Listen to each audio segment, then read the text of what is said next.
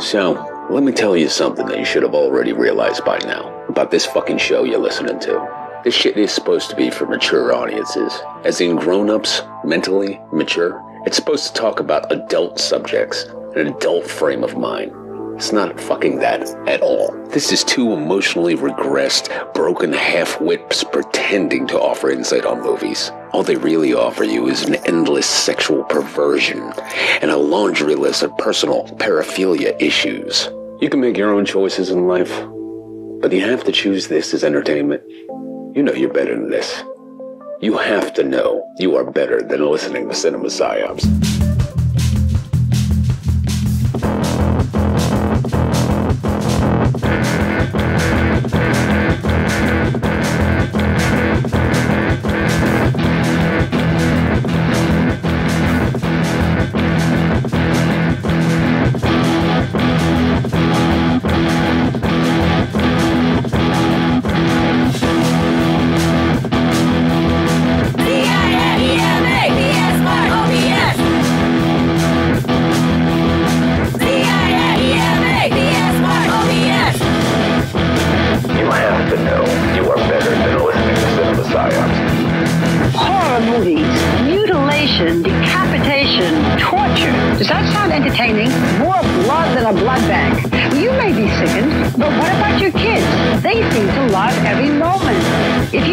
Disturbing, just wait, because there is a whole other dimension. Do you know what your children are watching? Well, parents and psychologists are very concerned.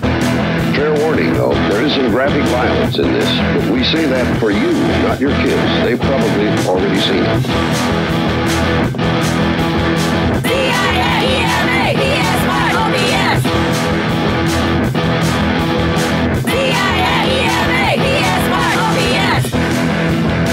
You have to know you are better than listening to Cinema Psyops. I like gore. I love blood and guts and stuff, you know. It turns me on, you know, ever since I was a little kid. I love the feeling of being scared, you know. Kids call them slasher or splatter movies, and they get together to watch them at gross out parties. The movies are extremely violent, sexually provocative, and have graphic displays of mutilation. I see them with my friends, and we see who can keep their eyes open the longest. Slumber Party Massacre. That was a classic. This guy just goes around killing people. That's the plot of all scary movies. C-I-A-E-M-A P-S-Y-O-B-S C-I-A-E-M-A P-S-Y-O-B-S. You have to know you are better than listening to Cinema Psyops. Kids get the movies from the horror section. Most of the violent movies are rated R and aren't supposed to be seen unless you're 17 years old. Others are made directly on videotape and bypass the rating system altogether. C-I-A-E-M-A P-S-Y-O-B-S C-I-A-E-M-A P-S-Y-O-B-S C-I-A-E-M-A P-S-Y-O-B-S.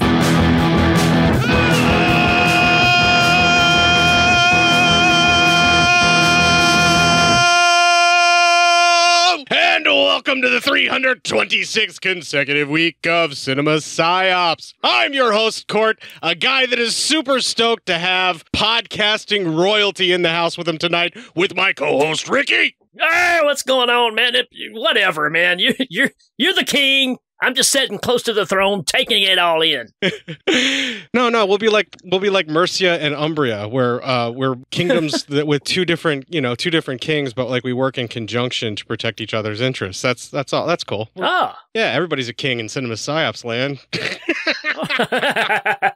Now, Ricky, are you doing everything under the Hail Ming banner kind of now, and you're just kind of doing different things? How's your show going, and what it is that you're actually doing for the folks? Well, we kind of revamped the show. I mean, we had about 80 episodes under our belt and took a break. And actually, you remember I was actually going to retire from podcasting, and Danny twisted my arm and said, no, man, we need to get back to the basics. And I'm glad we did. Yeah, thanks for that, Danny, because we need Ricky and you back on the air. And we're really, really enjoying working together again. He's got a busy schedule, so we're making it work. So what we have done, because our shows run an hour long each episode. We decided to fill the gap because we can only record bi-weekly. So the three of us are kind of doing solo projects as well, and it's all under the Helming moniker. So all that stuff is posted in our Facebook and all that stuff as well. But we're doing, Mark's got a show called Mongo Mini Bites, where he reviews his own acquired taste of movies, which his slogan is, some movies are just better in small doses. So, and he's right. He just covered Santa's Sleigh, and it's hilarious. It's a great episode. Then you got my show. I watched that actually for Christmas for the first time this last Christmas during the pandemic. And I loved it for all the wrong reasons that everybody else is hating it. Yeah. And his review of it is absolutely correct and spot on. And he just keeps bringing up the fact of, how did they get all these people in this movie? I mean, obviously you didn't spend the money on the movie. So I guess it's just the fact of getting these people in it. So I don't know. I think it was a great episode, and I know he's got a ton ready to go. I've kind of started my own thing, which is Dr. Movie, MR, which is actually I kind of ripped that from Dr. Butcher, MD, believe it or not. Medical Deviant? Yeah. So I even kind of took, the letter scheme and tried to copy it a little bit, but that's kind of where the name came from.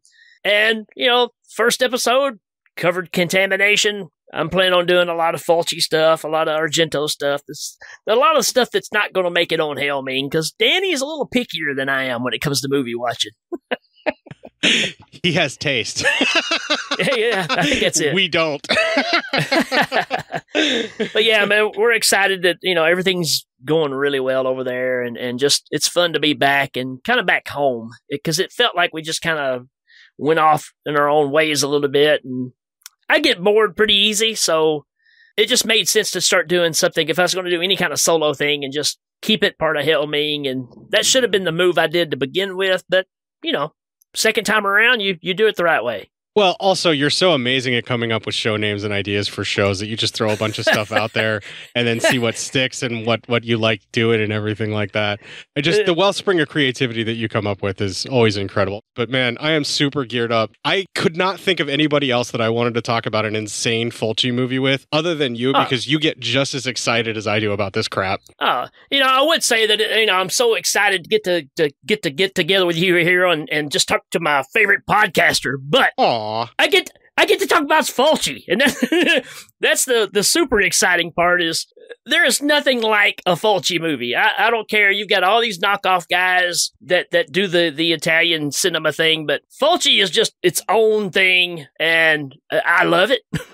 It goes so beyond the realm of any rational thought or even taste in some cases, to the point where you are dumbfounded and somewhat accosted by his films, particularly in this era of Fulci in the 90s. It's not that he didn't give up. It's just that he was like, fuck you, figure it out on your own by this point. Exactly. And it's so fucking fun and confounding and frustrating. And the only one that I can think of that is even more confusing and upsetting to me than this is this film, Enigma, that we're talking about tonight, is probably Cat in the Brain. Oh, man, Cat in the Brain is, whoo. Yeah, there's no logic to that one whatsoever. It's like 4 pieces of different movies you just threw together and said, you think it's confusion? Yeah, it is. You figure it out.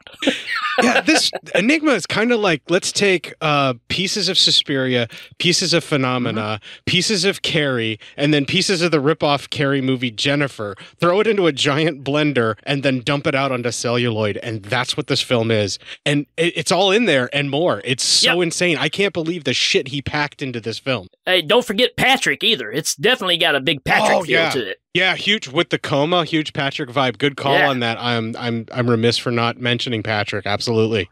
Patrick terrified me as a kid, man. Was that like Australian, right? Or yeah, I thought so. Yeah, it's a New Zealand or Australian. I'm pretty sure it was Australian, but yeah, Patrick is a really trippy film because of somebody being in a coma and being able to basically astral project. Right, that's kind of what we're seeing happen here in Enigma too. Absolutely. We're giving away the plot, but That's the show, folks. Thanks for joining us.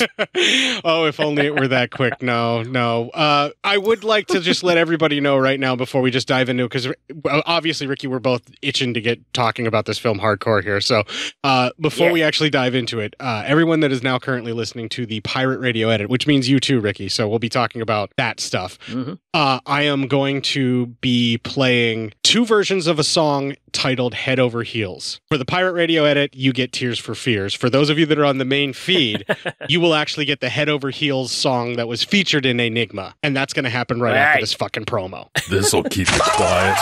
Oh, hi there. I didn't see you. You caught me cutting a new show. I'm Bo Ransdell, and I'm one of the many creators you can find on Legion Podcasts. I said quiet! My fellow podcasters and I work hard to bring you the best in horror podcasting, but that comes at a cost. Wouldst thou like to live deliciously? Not that, but also yes. No, what I'm getting at is that there are server costs, costs for good microphones and software for editing, all the things that make our shows, fun to listen to. And you can help. If you're enjoying the shows on legionpodcasts.com, or in the Legion Network available on iTunes and Stitcher, just about anywhere you can download a podcast, really, you can help us out and get a little something for your trouble at patreon.com/Legion Podcasts. For just $2 a month, you get a pair of movie commentaries exclusive to Patreon, and for $5, you can also join us for a monthly screening of a movie. All of that available on patreon.com/Legion Podcasts. We appreciate it, and thank you for listening. Now, back to the cutting room.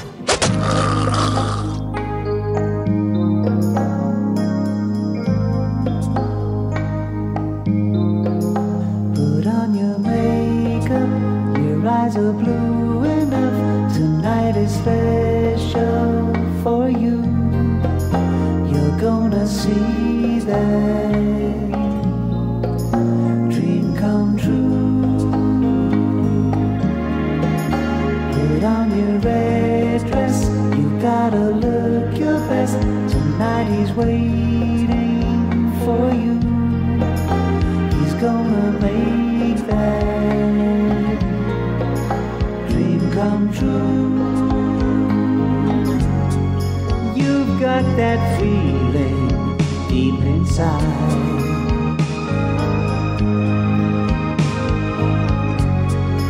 Loving the first time in your life, falling head over heels, and you just can't stop. Falling into the arms of a lover, falling head over heels, baby, from the top, and you hope it will go on forever. Look in the mirror, it's a reflection you see.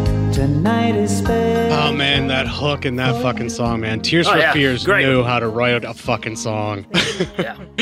Oh man, I'll tell you, that really, really grabs you. Now, the Head Over Heels that was done for the film does have a hook and does kind of talk about the same thing, about falling so madly in love. And that's kind of how the film actually starts. Now, there is a trailer for it, but it's all sound effects and scream shots and things that are not usable, so we're just going to get right into the film.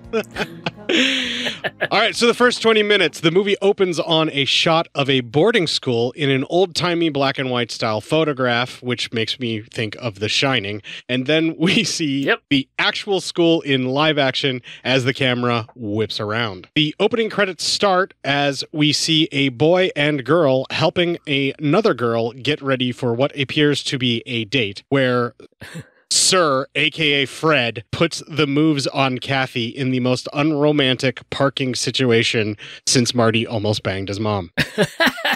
Yeah, man, when you break out the golden eyeshadow, you know it's a special night. That sequence, I feel like, could have been set to like some kind of like Van Halen type song so perfectly, and would have totally been not necessarily a John Hughes movie, but like that kind of 80s movie where they were approaching John Hughes, like Something Wild or something along those lines. Right. You know, like that kind of adjacent to John Hughes, but not quite there. It felt very much like that. And I don't think Fulci was trying to make an 80s teen horror comedy, but he fucking nailed it if he was. Yeah, it almost looks like an episode of like Growing Pains or something. I mean, it's a sequence that you would see in almost TV of the time, you know? Oh, Right. nope, this color don't work. And they're shaking their heads. No, you know, like, oh, you picked that again. Right. Silly me. And some of us are sitting here going, oh my God, what did we get ourselves and Ricky into? Oh no, what have I done? But no, it's not the case. We actually do get the horror later on. So it turns out this was a setup right from the start. So Fred actually overplays his hand and gets real forceful and pretty rapey. But then it's revealed once she actually starts getting into it that he was actually part of this and he was pretending to like her just so everyone else could make a horrible prank and bully her. They pull all the cars around and surround this vehicle and are like hidden just behind the trees, turn on all their headlights and just shine it in there. And then they all start pointing and laughing. And then they chase her out. She's running away with fucking cars chasing her. What a bunch of fucking assholes. And the amount of people that's in on this prank is just unreal. It's like, obviously, they don't have anything else to do. Maybe they're not fans of Miami Vice or whatever, but hey, let's just go out and listen to this girl's private conversation with a guy. That sounds like fun. Well, not only that, they're perfectly setting her up to be so vulnerable and reveal like some of her desires. And they make fun of her for it. Like they repeat it after her saying it. And then they're like chanting it at her when they're chasing her. And it's just unbelievably humiliating. And the worst part is they just start chasing her, driving their cars while she's just on foot running. So there's no way she's ever going to escape them, no matter what. And they will not stop tormenting or laughing at this poor girl until she is basically chased out into the middle of the road and hit by a fucking car. Yeah. Then they kind of go, oh, maybe we ought to back off. Yeah. Now they realize the horrible, horrible nature of such a prank. But then they cut from that to see that she's now in some kind of a super sci-fi coma is what I have written in my notes. I just want to say, this whole scene in the hospital, you know, I gotta say right off the bat, worst nurse ever, right? I mean, she's sitting there and watching her just redline and doesn't react. It's like, you know, you went to school for this. You're supposed to say, hey, something's wrong. But yeah, that never happens. And, you know, we hear a lot about how bad the health system is now in America, but holy shit. This is pretty bad. Yeah, this is the type of healthcare that you would expect to get in like a less than third world country. Like this is pretty bad. Yeah. And I think what they're trying to illustrate here is just how careless and like, you know, no one seems to really be anywhere affected by anything horrible happening to this girl, maybe. Or just the idea is that she dies so that she can astral project, but her heart stops. And then she has until they bring her back from flatlining. It's so hard to tell because he doesn't stick with that. Then her heartbeat goes crazy, but her brain activity is dead. You know, like they switch it back and forth. They can't decide what they want it to be. And that's true. That's what happens in the movie. We just have to like acknowledge that. It does. Yeah. Yeah. Not only worst nurse ever, but the doc is pretty much the worst doctor I've ever seen either. Hey, anything? Let me know if you hear anything different. What? Really? Right. Nurse, you do my job for me because I am supposed to monitor this patient's well-being. The worst part about this, though, is the tubes and various pieces of electronic equipment that are sticking out of her head and face. They do not look in any way, shape, or form medical at all. This is 100% completely inaccurate. And there is no way that they are going to make me believe that that is actually a true hospital. Like, it's so fucking fake, and you just have to kind of go with it. That's Fulci, man. I mean, again, you just pretty much nailed the description of every Fulci movie just then. Not everyone, man. Some of his earliest stuff when he had a really good effects crew was awesome, but like this just does not cut the mustard. This is more like fucking Bruno Mattei level of shit, and this is what we get for Fulci in the 90s. Like I said, it's not that he gave up. It's just that he's not interested in those details anymore. He just wants to do something different and weird. Like that's it. That's all he cared about, you know? Yeah. Yeah. Speaking of weird, how about after she pretty much redlines and then all of a sudden the camera backs up and it turns into the opening of the HBO feature presentation, you know, do-do-do, where the camera goes through the street and up into the sky. I mean, it's just like the opening to HBO. Yeah, is that supposed to be, that's supposed to be like her spirit. It's leaving the body and it's coming up out and then it goes over to the school, and just as she's like dying there and redlining, then a girl pulls up to the school and then they do this weird cut back and forth to show her, Kathy, and then Kathy Ava back and forth. And then we just stay with Ava, and then she goes into the school. This is before we even know her name. But like, that's how, that's kind of how that goes, you know? And you do hear some dialogue from the spirit. Like, it's actually Kathy saying she's not ready to die. She can't believe that this is happening to her, and all that stuff does kind of happen in like an extreme slow motion, and it's really kind of bizarre, you know. And they're obviously just trying to show that our victim and this new girl are the same person. Whether it and the movie doesn't really know whether Kathy is actually embodied as Ava for like a tulpa of vengeance, or if Ava is an actual girl that Kathy is possessing. The film can't decide which it is. Yeah, it's up for grabs, man. I mean, I even got, you know, when she walks up to the school, I'm like, and Susie Banyan makes her way to the German School of Dance. I mean, it's yeah, like you said, it feels so much like Suspiria. Yeah. You know what? We're actually at our very first clip for the night. Back in your rooms, girls. This isn't a circus. It is not our normal practice to accept new students halfway through the school year, Miss Gordon. You are an exception. We decided to relax the rules in your case, not only out of respect for your family's name and your father's position, but also because of the nature of your illness. I had a breakdown, Miss Jones. A mild nervous breakdown, and now I'm over it completely. Who's smoking? You know it's forbidden in here. Get rid of that cigarette at once, and don't let me catch you at it again.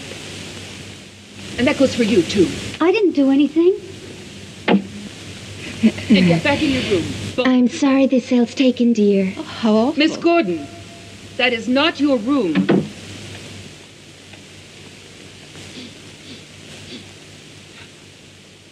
Let me see. I knew it. I won't have you encouraging all the other girls to smoke. Your room's down there.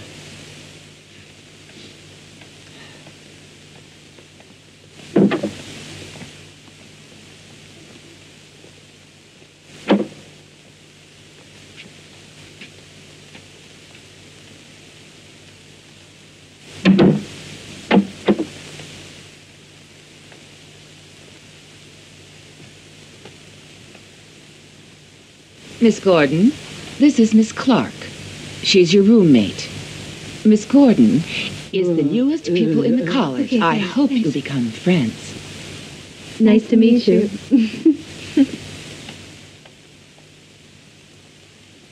Miss Gordon, I want to wish you a very successful year. Thank God she's gone. Hi, I'm Eva. What's your first name? Jennifer. Okay, Jenny. Let's get one thing straight. For me, a successful year means making out with as many gorgeous boys as possible.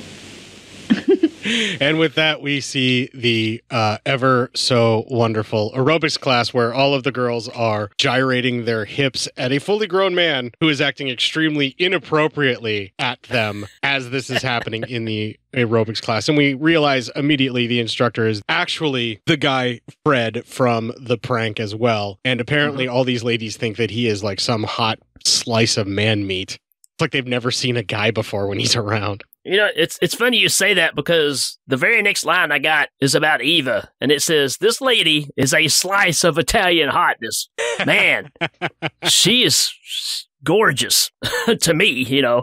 She kind of reminds me of the girl who was in Rolling Thunder. A little bit, yeah. I can't remember who it was that she was reminding me of, but it was one of the Italian giallos that I had seen. It was at some point, I can't remember exactly what it was, but there was like a victim in one of those giallos that I can remember, and I thought that it might be her, but I never looked it up. But yeah, she has this very stunning, very striking look to her. And I think they chose her that way on purpose because they needed someone that almost has an attractive look to the point where it feels unnatural and not right, because you want to be unnerved by her. Well, she's wanting to seduce people too. I mean, that's kind of the whole point of being able to get in here and you know, here's a girl that was overlooked when she was alive, if you want to put it that way. And now she's using this attractiveness to, get her will completed. So. Right. I mean, if you don't make this a revenge plot, if you make it to where what we're seeing is her coming back to Earth and then literally coming back to Earth in a new body so that she can feel like what it's like to be hot and be cool and, everybody wants to be with her.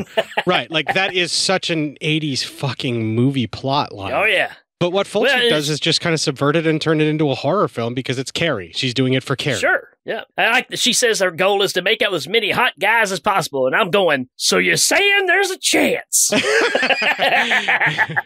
What I'm thinking in my mind is, so I'm just hoping at that time I was there. If I was there, I was hot to her. Then I think I'll be good. Yeah. We do need to talk about the inappropriate touching the instructor does too. He slaps one of his students' asses and tells her that she's a fat ass. That was horrendous. But then she turns around and tells him herself, hey, you do that again, I'm going to be slapping back. Yeah, but that is like fireable, man. You do not be laying hands on children in your class, let alone in such a sexual manner, man. That's super inappropriate. I mean, I know it's an all-ladies boarding school. Are they kids, right? Yeah. They're not adults. Well, they're possibly in their 20s, I would think. And I would think he's not far from it because he was involved with the prank the first time around. And this is not a big different space of time here. This is all kind of the same time frame. All right. Well, if they're in their 20s, then that's okay. Yeah. But it's still sexual harassment and wrong. You don't put your hands on someone unless they want you to. Right. And then he goes right from that, calling that one lady a fat ass and basically being shot down, to coming right on to Ava. And Ava just basically senses it. Like she senses him catching her in his radar. Yeah. Well, she even does the I pulled a hammy thing, right? To get his attention. So right. Once she walks away from the initial introduction, then she does do that where she pretends like she's getting a cramp so that he'll rub her leg. And then they cut away from that to Ava putting on her underwear. So thank you for that movie. Yeah. And I don't know if you noticed or not, but I know Fulci's trying to make this Americana by the things that are in the room and stuff, but did you notice the Yoda poster on the wall? Yeah, and then there was Top Gun in one of the other rooms. The Top Gun, I believe, but I don't know if teenage girls would really give too much of a shit about There's even Yoda. A song about it, I think. Counting Yoders on the wall. That don't bother me at all. We're going to get a copyright strike on the main feed if you keep that up. Yeah, man, I just thought, I know what he was going for here, but there's not a chance in the 80s that a group of sorority girls or whatever they are here would have a poster of Yoda on the wall. It's just, that's not going to happen. That's just believable as the rest of this movie. That's pretty slim, yeah. And it turns out that Ava's actually getting ready for her date. She's going to go see the instructor guy. And her roommate does try to warn her off. She basically says that he's going to rape you unless you actually want to have sex with him. Don't go. That's basically what she's hinting at. Yeah, pretty much. And it even cuts back to him in a studio. It's not like he's hanging out in a bedroom or something. He's in the studio making sure he's got his little couch over there ready to go. And you got Scary Mary, quite contrary over here. And she's pissed off because Stud Muffin's kept her mop bucket. Wow. I mean, it's just the way this movie jumps. It's just like, hold on. Let me get my senses back before we jump to this next scene. Yeah, well, Ava's not concerned about the unhealthy reputation that the guy has anyway, so she's on her way there. But I think the scene where he's flexing and prepping and then basically just throws Mary right out, I think it's because he's trying to he's psyching himself up and he's trying to look at himself and he's all vain and we're just trying to see how much of a prick he is. And he throws Mary out, and then as he's shoving her out the door because she's going to interrupt his sex date, he actually then scolds her for leaving her fucking bucket, right? And he yells at her for throwing her out the door before she can even take the bucket, because she probably would have taken the fucking bucket, right? And then I used to work for a guy like this, man. He would look at himself in the mirror all the time. When he'd walk by cars, he would look at himself in the reflection. He wore shoes that were 4 times too big for his feet, and they would flap whenever he took a step. We called him clown shoe. Oh, yeah. The interesting part about this, just to kind of bring it back to the movie, right after he shoves her out the door, and you were talking about how she comes back and she starts staring at him. I don't think she's pissed about the bucket because her eyes turn red as if she's possessed. She's either possessed by a demon or we just jumped right into the end of Ozzy's Ultimate Sin video. I can't tell which. Here is the ultimate sin. Yeah, man. Awesome. that joke was totally a setup for you because I knew we were podcasting together. You're welcome. I was thinking, actually, Queensryche had a video called Want to Get Close to You, where he's a vampire, and they had a lot of the red eyes just like this in it. So that's kind of what I thought of, but it's not as well known as Ultimate Sin or Shot in the Dark or whichever one it was. I thought it was Ultimate Sin. Where is it? No, it's on Ultimate Sin, but it's Shot in the Dark is the video on the Ultimate Sin album. Yeah, you can take my Aussie fan card. Go right ahead. Hey, at least you knew Ultimate Sin. That's good enough. All right, so we're back with the aerobics instructor, still staring at his reflection. He's admiring himself, and he basically goes all full narcissist. And then he sees that the image changes, and he actually sees himself trying to push his way out of the other side of the mirror. And while the effect doesn't look super believable, the execution of it and the way the actor's trying to sell it actually does kind of make it a little creepy. Yeah, sure. We can tell it's just some Reynolds wrap, or some, whatever it is they're using here, some cellophane, some Glad wrap. They did have some pieces that looked like actual hard-edged lines where like the glass was stretching, but it was also starting to crack, that I think they did really, really well. Even though that still made it look like the plastic wrap laying over his head, there were still some lines that were in it to where it looked like cracks were starting to form. And so when it actually does explode, it does look believable, which is kind of cool. You got that Evil Dead 2 thing, where he jumps out of the mirror and grabs his neck kind of thing. It was, I don't know, man. We just cut up our girlfriend with a chainsaw. Does that sound fine? Does that sound fine? So I really like this idea of a mirror reflection because he's so vain. It comes out and it strangles him. And then... yeah. It goes right to him being strangled, and then he's like kind of pulled into the mirror, but then it just kind of cuts away, and we see that it must have been there's some kind of crazy activity going on in the heart monitor, but the brain monitor is dead. So they switched it on us. Before it was her heart monitor dropped and her brain activity went through the roof.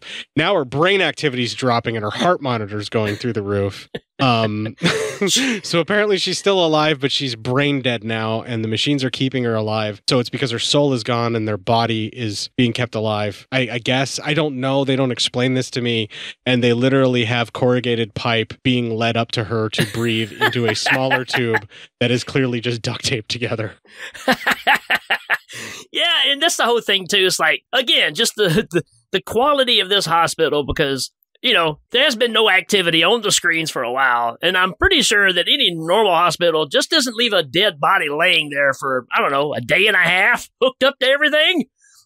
But then again, this is not the best hospital that I've seen, so...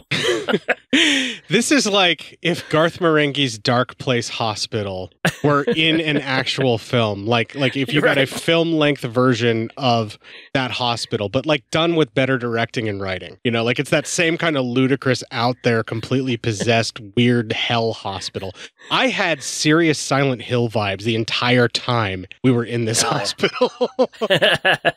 I love the fact of, again, the nurse is so terrible, but the doc comes in and she's trying to explain to the doc, oh yeah, I mean, she had no heartbeat and no activity, but now there's some activity. And he's like, oh yeah, well, I got to go for a smoke break. Let me know if anything changes.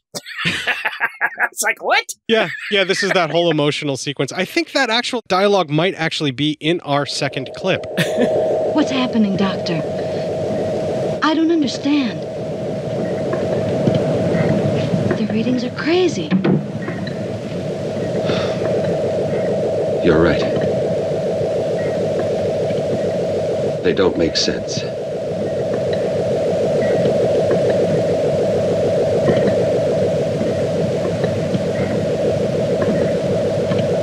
Pulse rate's increased. Skin circulation dilated. It's like she was experiencing some violent emotion or something, but there's no brain activity. Obviously. She's in a coma. Exactly. How does a young girl who's brain dead experience a violent emotion? Let me know if anything changes.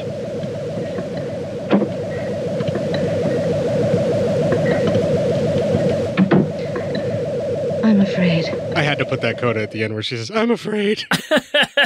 Yeah, everybody's already left, so nobody cares, right? Yeah, he's like, let's give it the weekend and see if she finally just fucking dies. She's probably got some fucking death in her head anyway. Maybe it'll just finally make it happen. The doctor's like, yeah, I don't know. Just tell me something changes. I'm going to go outside and smoke. All right, in the Cinema Psyops tradition, that is actually the end of our 20 minutes. Now, we've said mostly what I think we need to say, but I do have a question for you at this point because I need to know very seriously what the fuck is going on in this movie, Ricky.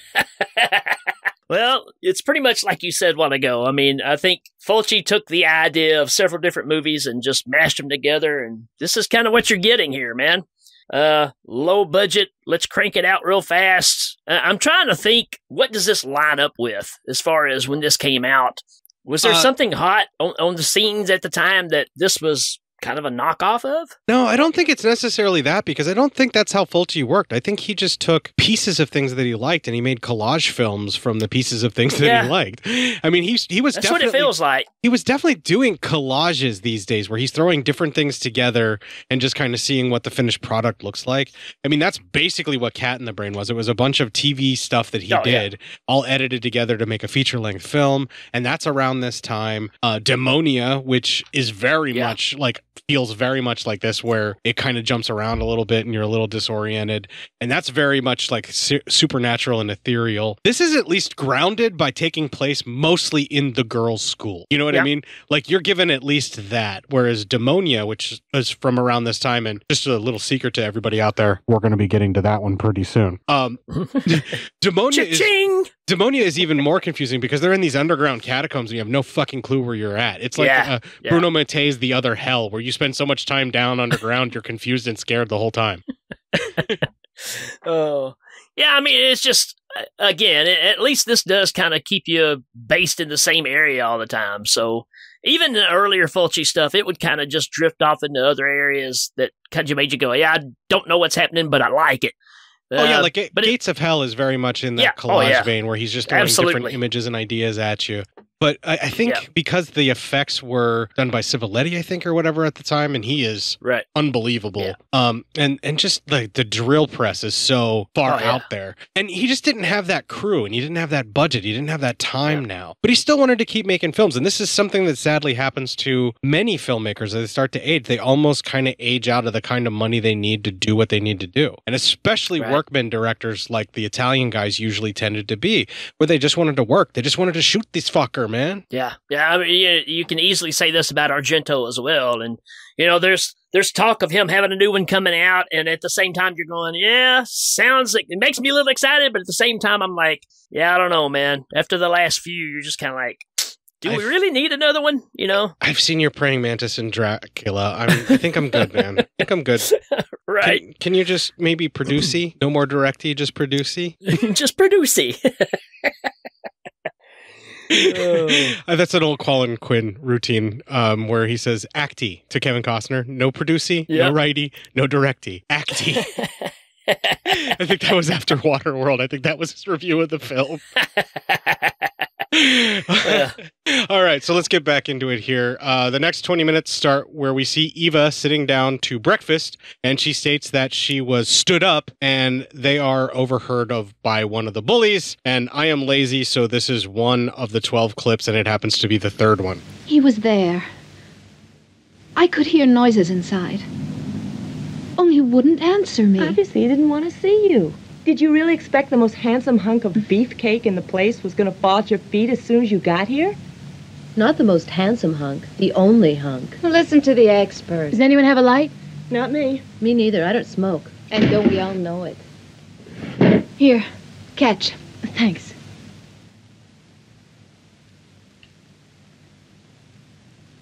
Hey, how did you know there was a lighter in that drawer? Everybody keeps a lighter in the drawer of their bedside table. I don't. Neither do I. Well, I do. Whose bed is this? Whose bed was it? Kathy, the maid's daughter. Where is she? I haven't met her. She had an accident. Fred got sick of the way she followed him around. So we got together and had a little fun. It was a gas. It was a stupid thing to do. Was she really the maid's daughter? Yeah, her mother's crazy Mary. You've seen her. She's... It was nothing to laugh about. You didn't have to share a room with her. You should have been grateful. You always had the cleanest room in school. It wasn't worth it. You seem to have forgotten that class. Oh, I remember. As for Miss Jones, not only did that old bitch admit her to the college, she gave her to me as a roommate. You're all heart. Thanks. Why didn't you share your room with her? Can't you just see Jenny and Kathy sharing a room? You had a spare bed. Jenny was waiting for me to share her room. So I got the maid's daughter, with her greasy hair and her garlic breath. Garlic? Maybe she's a vampire. Oh, no. Not if she eats garlic. But we don't know anything about her. What about her father? What kind of guy would make love with a like Mary? Obviously. Another or worse. I don't get it. What do you mean by worse? Who's that at this hour? I know, it's Tom. It's Tom. Go. She's gonna get it. Shh. I wouldn't mind staying. She's the lucky one. I know. Let's go. And I go to bed alone. Okay, the coast is clear.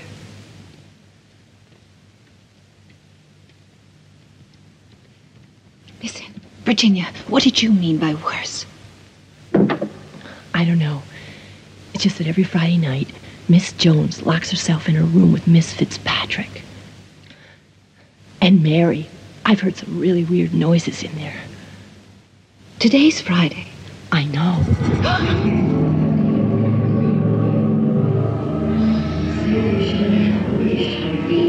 Okay, so during the clip, we actually do see Mary's red shot-in-the-dark / ultimate sin eyes, whichever one I'm wrong and or right about.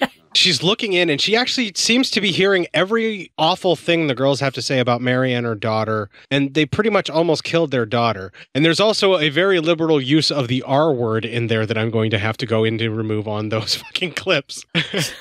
That's what I get for recording those late at night and forgetting what was in there. You know, they can make fun of Crazy Mary all they want. They actually do say Crazy Mary, but they're going to shit bricks when Dirty Larry shows up. All right, so they end up finding Fred's body, and we have a very gaunt-looking Fulci pulling a Columbo cameo, is what I have written in my notes. Columbo cameo. He very much is a detective, right? And he's wearing the trench coat, and like he's asking the questions. He reminded me of Peter Falk. Like I was waiting for him to stop and then go, and one more thing, detective. Yeah.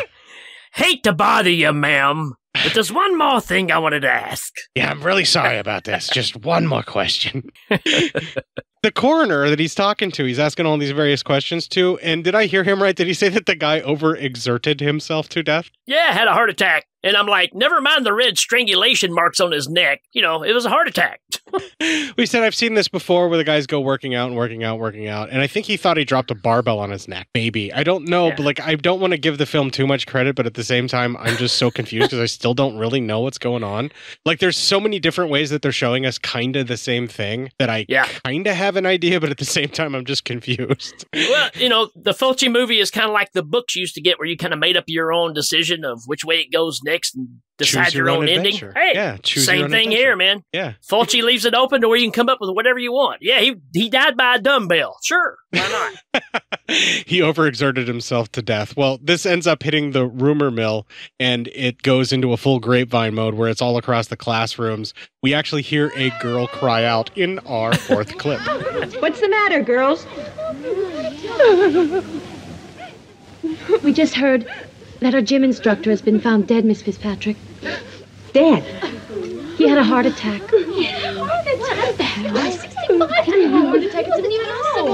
Silence! It's incredible. Take it easy, Virginia. Crying won't help.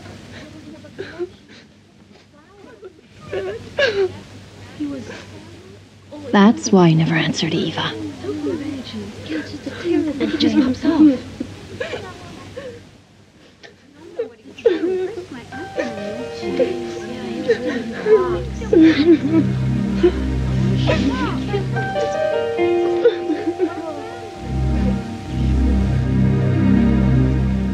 It was all my fault. Why?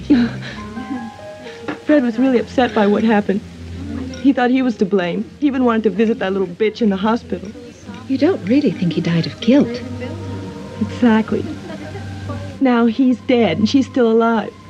Fred's dead and gone. And she's still here.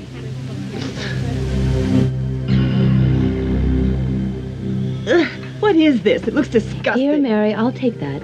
Thanks. They're snails. Can't you see? Snails. Ugh, they make my flesh creep. Eva?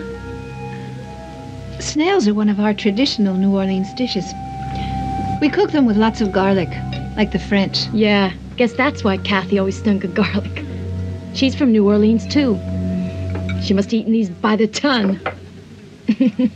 Poor girl's in a fucking coma that they fucking caused, and they're still talking shit about her at breakfast, and lunch, and She ate dinner. those snails with lots of garlic. Ooh. She stunk. They're horrible, horrible people. Like, I don't care what happens or if I need to understand it. I just want all of them to suffer. And the film heavily implies that it's Kathy getting revenge. So the rest is just fucking a bonus to me. I just want to make sure that they suffer and that Kathy gets back at them because they're so fucking horrible. I just love that you've got this background music, the do-do-do-do-do, think it's like suspenseful, but every time it happens, it's like, how did you know there's a lighter in there? It's a freaking lighter.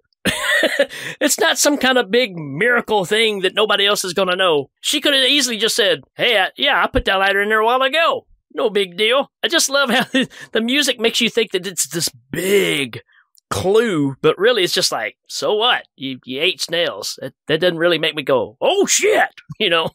Yeah, she knows where the lighter is. Who fucking cares? She just kind of figured Right. it out. You see her look at the nightstand's drawer. She just checks it to see. I mean, what's so like she's just like, there was a drawer. I checked it just to see because I was curious. I didn't know what was in there, and it just happened to be in there. That's all she had to say. You know, they try to make it so intriguing, and like she's trying to make an excuse where they're trying to make it seem like the girls are figuring out who it really is, right? And that she's finally fitting in and people like her. But they don't pull it off. It just gets weird for no reason. Right. Yeah. Yeah, it's weak. We then see the girls after all of that laying about in a field, and it's revealed that Ava actually was born in Boston because she says she was born in Boston. Even though in our clip that I just fucking played, we just heard her fucking talking about being born in New Orleans. So is this fucking possession? Is that where we're going? Is this the new angle we're going to take? It's not like Ava is actually just a replacement like Tulpa for the revenge of Kathy. Is she a possessed girl? Now she's getting her memories back. The film is not telling us what's going on. Yeah, you just choose your own destiny here, right? Yeah, it does definitely enhance as confused and Ava actually is by all of this and not knowing what the hell is going on and just trying to make everyone think she's not completely insane. Like that feeling, really, I can identify with it because I'm trying to understand what's happening to Ava as much as she is. Really? Yeah. And slugs, man. I mean, the whole snails thing. Really? This is the common thread. And you know why, right? You know why it had to be slugs because, you know, of what happens coming up next. But it's just funny that's Fulci's way of getting. He must have been traumatized as a kid by bugs and snails, and because nobody shoots these creatures like Fulci does. Yeah, it's pretty close to being as disgusting as the maggots being blown in everyone's face in Gates of Hell. Yeah. The main difference is, other than the fact that snails are super fucking slimy, they're really not that creepy and they move super slow and they're actually pretty fucking vulnerable. So like I have a hard time finding them threatening, but at the same time, like the movie's really fucking selling it and we're not there yet, but let's just go ahead and start diving in, right?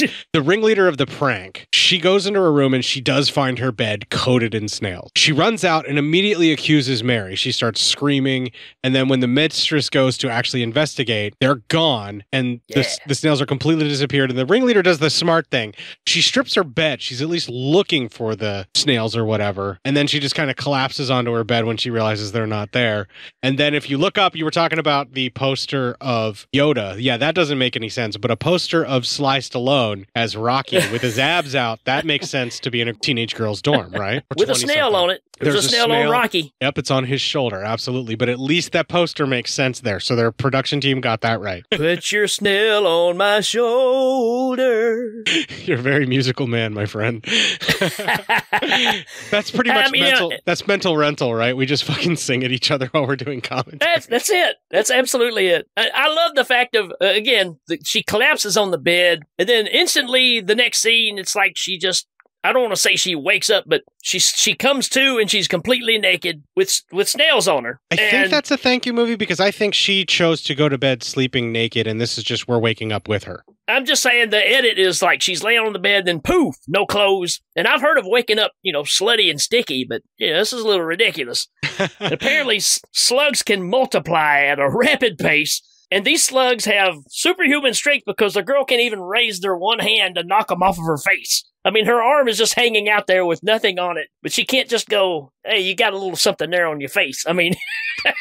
Honestly, the snails crawling all over her and leaving all that goopy stuff and everything. I'm not even sure that I'm actually ready to deal with how much I enjoyed watching this scene. I have no idea how the snails apparently smothered her to death or something, or she dies of terror. Yeah. I mean, I didn't find this threatening or scary or anything like that. And I was like, well, that's really gross because it's a lot of fucking snails and that's just nasty. And, but I don't know how they resulted in her death other than supernatural. I wonder if it's the whole, whatever you're most afraid of is what kills you, right? Your deepest fears. Maybe she was scared of slugs. I don't know. It didn't make sense because of the whole dinner scene before, the lunch scene. But I'm just trying to piece it together myself of, okay, why are these things significant to these people particularly? And I don't really have an answer for that. I don't think Fulci did either. I don't think they planned that far ahead. I think they just came up with some sequences and threw it all together as to the death, and it all took place in the school, and they just kind of freewheeled it and came up with stuff kind of on the fly as they were going. That's just how he was working.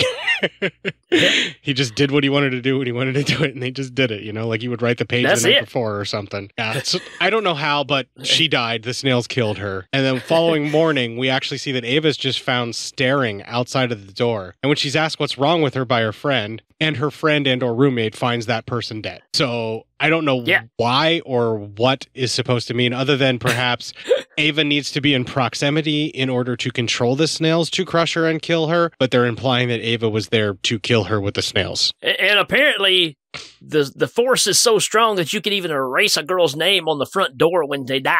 So it just kind of magically erased the name, I thought that was nice supposed little Fulci touch. Yeah, I thought that was supposed to be like a showing of the passing of time after her death, perhaps. But you're right. I doubt it. Yeah, it's fucking Fulci. He's never that subtle. It's never that implied. It's literally like the demon or whatever it is that's inside of her that Kathy has become that is controlling Ava has somehow made this name magically disappear. I imagine I would love to see some conversations where the crew, when they're making a film, they just go, Lucio, this doesn't make any sense. He goes, it's my movie. Roll film. And that's pretty much it, right? That leads to our fifth clip. It's crazy. It's almost as if she were able to pick up on what's happened at the college. What? What's happened, Doctor? One of the girls was just found suffocated, and that's not all. Yesterday morning, they found Mr. Vernon dead. 2 deaths in 2 days. That's a bit strange. You bet it is. It's a crazy coincidence. You call it a coincidence. 2 people die, and she has violent emotions simultaneously. I'm sure she can sense it. Look, there's that strange pattern again.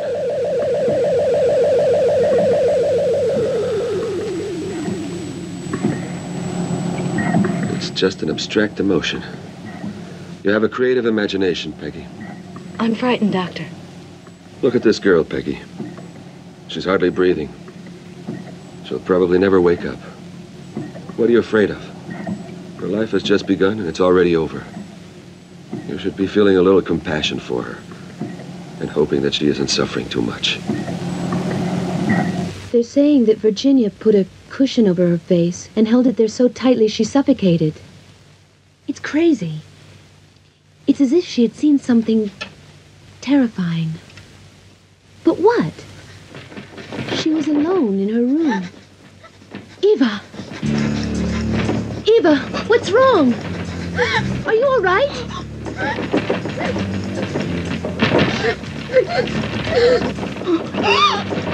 Eva, what's happening? Is there anything I can do? Do you want a doctor? Okay, we're definitely angling towards possession and not, spiritual tulpa, right? Right. I'm still a little confused. At the end of the clip, we hear the roommate talking to Eva about the situation as to how the ringleader could have somehow offed herself with her own pillow or something along those lines. And she must have been terrified. And just this discussion sends Eva into serious convulsions. And it's really interesting the way that they tried to do that, where it's almost like they're doing a little exorcist nod or something along those lines. Yeah. But, you're not supposed to get possessed erotically. I mean, that's, her jerking and stuff on the bed. I'm like, what did they tell her? Hey, just act like you're hunching on somebody, because that's kind of what it looks like. Yeah, the pelvic thrusting was affecting me in a way I was not ready to deal with, Rick. Right. So, as goofy as that part of it is, I kind of have to go back to the scene in the hospital, because the whole idea of piecing it together that every time she has a brain reaction or whatever, somebody's dying at the campus, but this has only happened 2 times. I'm It's not pretty a pattern sure that until 3. They can't recognize it as a pattern until 3. Well, this has happened in a day and a half, and I'm pretty sure if this is a college town, there's a pretty large population. She could be reacting to an airplane going over. I mean, how do you tie it into people being killed? And I'm sure that's not the only people getting killed in this town at this time. So, I don't know. It's a really far stretch of not tying it in well enough, but just saying, oh, yeah, that's what's happening. So, there you go. It's my movie! Yeah, I don't know how that leap in logic ended up happening, and the nurse who was skeptical and scared is kind of the one that suggests it, and then the doctor just goes, yes, that makes logical sense. We will believe that from now on. And the rest of us are just supposed to go, yeah, okay, cool, whatever. I mean, it could be a painter that fell off a ladder and died, and she reacted to it. But no, it's got to be the girls at the college that are dying that she's reacting to. So, I don't know, man. For the viewer, it makes sense because we're following the story, but here's that word, logically, which is a word you don't use in these movies, but logically, it could be anybody in the town dying. Even a ferret could die at this point, and she could react to it. Who knows? Yeah, I agree. Going from 2 people to immediately saying there's a pattern is completely not like a doctor and or a nurse who is supposed to be trained, which reiterates once again, stay the fuck away from that hospital. Right. Oh. All right. So the roommate asks again if Ava is okay, and Ava then knocks her roommate to the ground and begins throwing the contents of her wardrobe, all of her clothing, hangers everywhere. And then she starts violently attacking everything in this weird, upsetting storm where she's trashing the fucking room with this yellow raincoat and scaring the fucking hell out of her roommate. She's using the hanger to bash stuff, but then she catches things with the raincoat to pull them off the wall and stuff and to drop the lamps down. And she has everything out of that room and smashed on the floor in record time. And it is actually really fucking terrifying. And that's when she drops to the bed and starts convulsing in a sexual manner. That's that, true. once again, I found extremely arousing in a way I wasn't ready to deal with. Yeah, man. Eva obviously hates these clothes, and she's throwing them around, and she starts kind of getting off on the curio cabinet. Then she gets on the bed, and it's grind time. So there you go. I'm pretty sure this is a wholehearted 100% Exorcist reference they're trying to do. Yeah.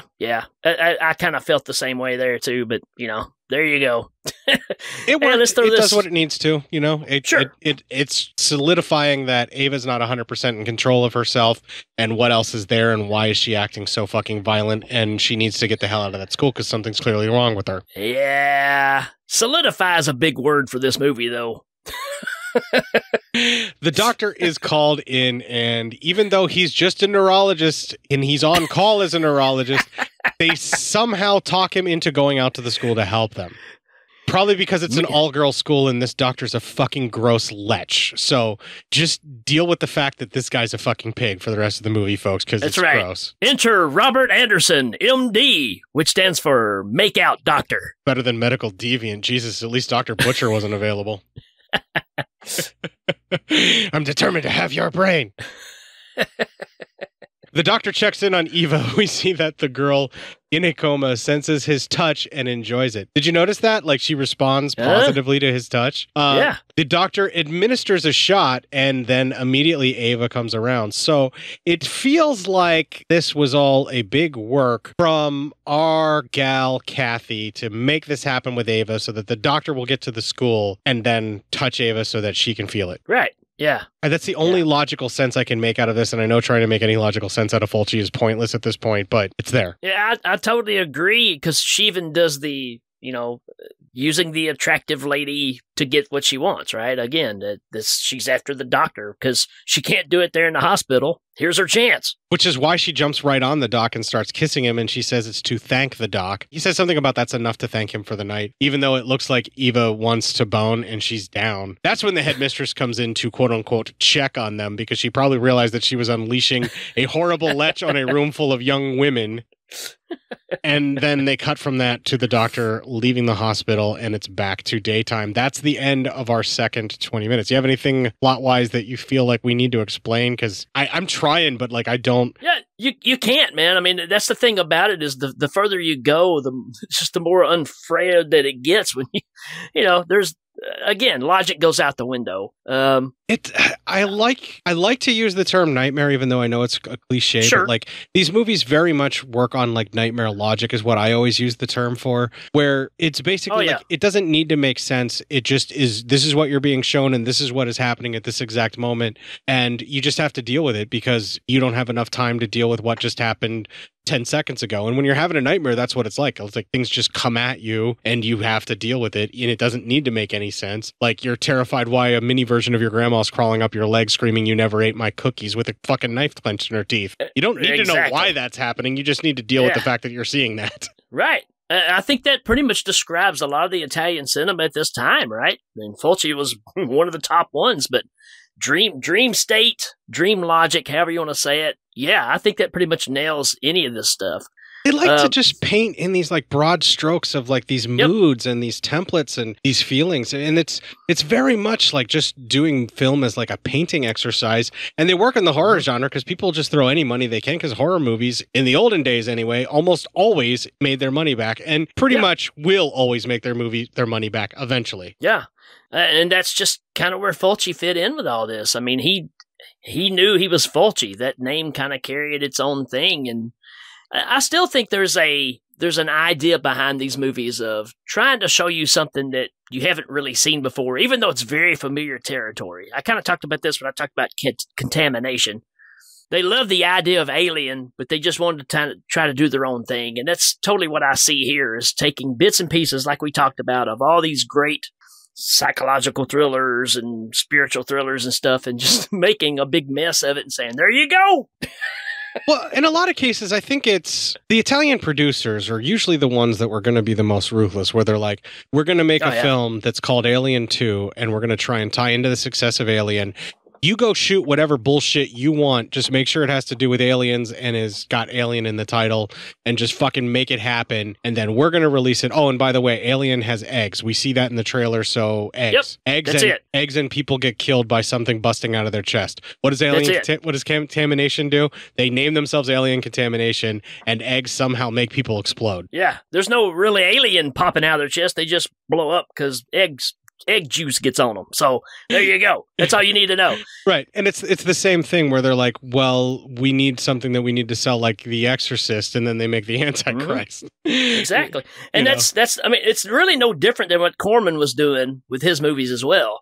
Hey, yeah, you can make a horror movie, but it needs to be a retelling of, Othello. I mean, that's kind of the logic behind it. And I don't think this is any different. Well, all of those Poe adaptations, he got huge success with like the very first one. Sure. And then they started like, it was like, was it AIP? I think it was American International Pictures that was doing some of them. Whoever it was just kept ordering more and more and more. And then he ran out of Poe stories. And then they started doing other stories and they would put a poem that Poe did. Like Conqueror Worm is technically supposed to be like a Poe adaptation that they ordered. But all it is they did a Poe poem about the Conqueror Worm. And then it's actually like Witchfinder General, but they release it here as Conqueror Worm. They want Vincent Price. They want fucking looking. They definitely even a little want bit Poe. further on, though. Even a little bit further on, though. I mean, it's kind of like Battle Beyond the Stars. It's 7 samurai, supposedly, but in space. I mean, that's the kind of logic Star I'm Wars talking is about. just the hidden fortress, if we really want to be honest about it. Everybody's got something that's influenced them. And I think it's just the Italians just wear it right on their sleeve, and then they just say, you want to make it weird, let's get weird. And I think that's going to lead into our third 20 minutes. Absolutely. All right, so the doctor is heading to his car. He senses something while trying to get into his car, turns around, and runs into Ava, looking at him rather sultry. And that leads to our 6th clip. Surprised to see me? Yes, I think I am. That's great. I wanted to give you a surprise. Are you, healing nicely?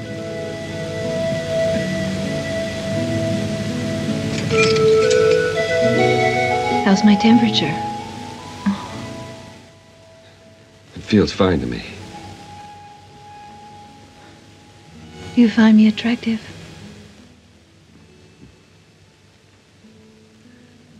Are you, having any more trouble with your nerves today?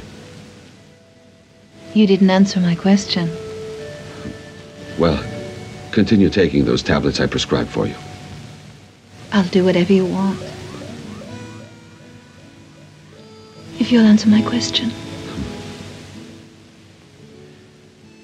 Listen, Miss Gordon, Eva. Eva. I want you to know that what happened the other night is... You mean the kiss? Yes, I mean the kiss. I want you to know that I'm not in the habit of kissing my patients. You aren't? How sad for them. Aren't you going to offer me a lift?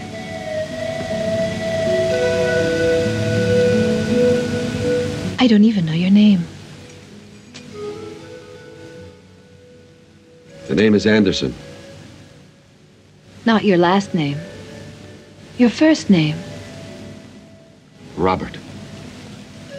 And there's one thing I'm going to ask you before we know each other any better. Don't call me Bob. Okay, Bob.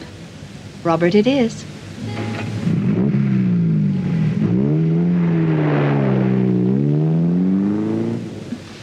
We can spend the night together tomorrow. It's a holiday. Oh, lovely.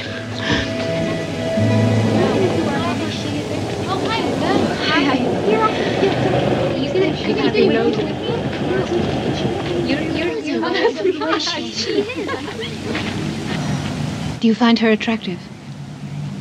Her? She's okay. She's pretty. Her name is Grace. She was voted bitchiest girl of her class last year. How do you know that? I thought this was your first year here. There are no secrets in this school, believe me. And she tells everybody. If you want, I can introduce her to you, and then she can tell you. Why would I be interested in the bitchiest girl of her class when I have the most attractive girl of all time right here beside me?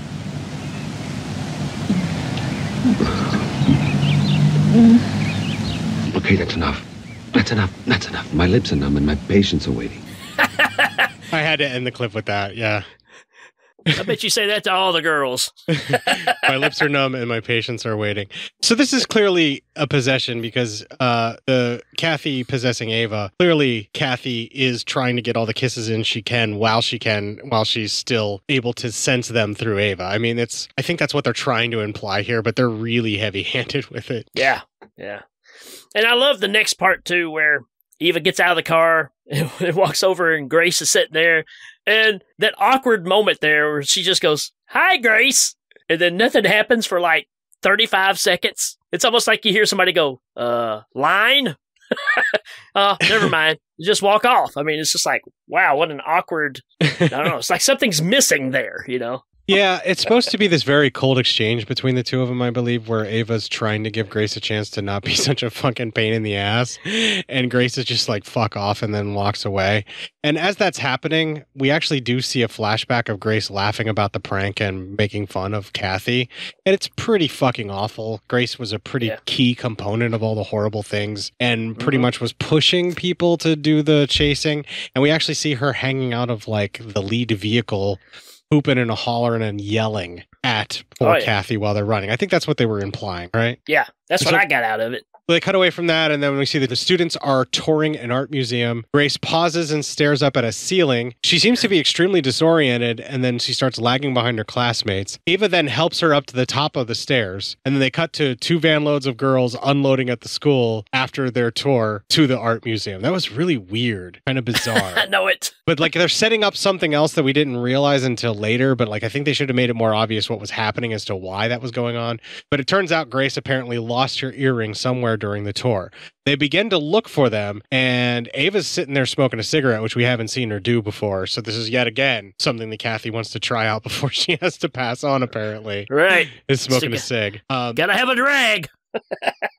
And then Ava tells her that when she was helping her at the top of the stairs, she had only seen just one, and she thought it was a cute look, and that was just something that she was going for, which is very facetious and seems kind of bitchy in her own right, the way that Ava says it.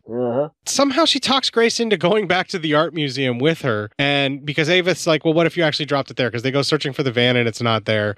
She's like, you must have dropped it then, because that's when I saw that you only had one, so it has to be back at the museum. A lot of what Ava/Kathy's plans for these murders are in a lot of fucking just coincidence, and they don't make a lot of sense. But that's also a 90s Fulci movie, so we're here where we're at. So well, there is the scene where they show Ava reach in her pocket and she's got the other earring in her pocket. So right, it is a setup. Ava does actually have the earring. That was my next note, but you beat me to it. That's totally fine. Sorry. It's all right. It's cool as long as the information gets to the people that are listening. That's all that matters. It doesn't matter who says it. All right, so we then see Ava and Grace sneaking back into the museum together, looking for Grace's earring. Ava says that it's time for them to split up, walks up a staircase, and then we just kind of see her cross dissolve into disappearing like the name did before on screen. So now I'm back to wondering if Ava's a ghost tulpa thing, kind of like in The Wraith, right? That's supposed to represent Kathy, but somehow, it's very much like The Wraith. Maybe she's a Wraith. Maybe Ava is a Kathy Wraith. Right? Is that what's going on? I don't fucking know. I can't tell, man. I'm confused. Well, we're missing the car if that's the point. Grace walks through the museum calling out for Ava. She's echolocating is how I like to put it. Anytime you just start shouting names in a location you're not supposed to be, you're pretty much telling people where you are. Right? She gets to that same painting that was disorienting her before, and she's standing at the top of the stairs once again. She looks up and sees an actual hand that falls from the painting, and then a bunch of blood starts dripping out of the painting from the ceiling onto her. Yeah. And if you look, it looks like there's like blood flowing and oozing between the little like weaves of the canvas, which is really kind of cool. And that paralyzes her with fear, and you just see more blood and more blood and more blood. Just keeps dripping down. And it's almost like she is having some kind of a hallucination, because then it cuts and she's fine. And then she starts to go looking for Eva again, and she's freaking out. And then she starts wandering through the museum a little bit more. She's by herself. This stuff is all creepy. The door slamming behind her. She's trapped in all these dark corridors, all the statues around her. And then when the door shuts and locks her in, she's in this weird wing or ward of the museum where everything's covered with sheets. It must not be open just yet, and they don't mind our dust during construction or whatever. Maybe they're just trying to protect the glass from dust at night when people aren't there after they're cleaned. But then the sheets just blow off the exhibits, and it's revealing all of these like decayed, mummified pieces of bodies or various skulls and things like that are stacked up, which, Grace being Grace, she gets startled even further, right? Right. Then Ava calls out, or at least we think it's Ava, but then it turns out that it's actually Kathy who's calling out Grace's name. She fixates on a specific statue that's holding up a severed head. That same head transforms into Kathy's coma-ridden face. Yeah. It's a decent-looking severed head effect. I thought that was really cool. Not bad at all, yeah.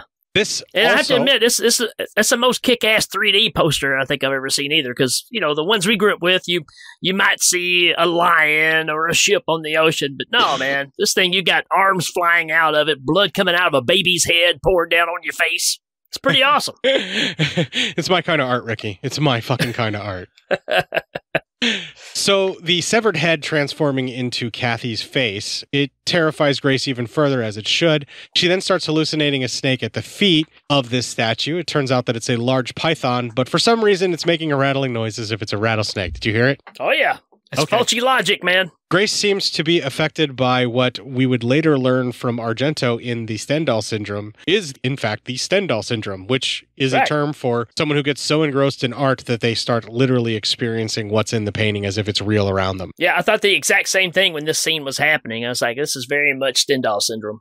Yeah, she's totally getting sucked into the artwork and like the statuary and all of that kind of stuff. And it seems like maybe Fulci and Argento were kind of just toying around with some of the same ideas. They definitely had paths that they crossed in various forms. And I don't remember when Stendhal syndrome was made, but I think it was after this. It's pretty close to the same time. Maybe a few years difference, couple of years difference, I think. It is a very, very rough and hard to watch film. It gets brutal in parts, and I can't believe that a father and daughter team were able to make that together that way. I totally agree, man. As the first time I saw it, I was like, how's this even possible? You know, how can you be, oh, no, this is fine for my daughter to be in these situations?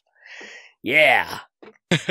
Well, they cut from this Stendhal syndrome type scene of the art affecting her to see Kathy sitting there in a coma. Her eyes shoot open, and that startles the nurse. And then the large statue of a man attacks Grace. It's almost like she needed to power up by opening her eyes at the hospital. Yeah, she pulled a Patrick on that one. Yep, because that's what Patrick would do. He would open his eyes, and that's when he was using his power, and bad shit would happen. Yes, sir. He'd open his eyes, and that unibrow would be shining, and bang!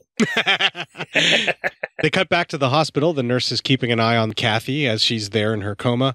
She notices activity going through the roof once again, but it seems even more severe than we've ever seen before in the previous parts of the film. She takes a closer look at the girl in a coma and sees within her eyes the image of the statue throttling Grace to death. And then her eyes close again, and then the doctor comes in. Holy fucking shit, and that leads to our 7th clip. Well, a model statue weighing 7 tons doesn't just topple over. But how could a girl weighing 110 pounds pull a 7-ton statue down on herself? That's what we'd all like to know. Robert, look. This isn't the first time. It's happened before. Then there's a chance she may recover. I doubt it.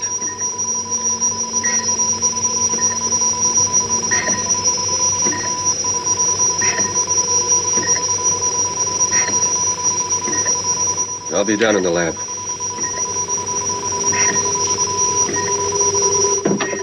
Did you go too?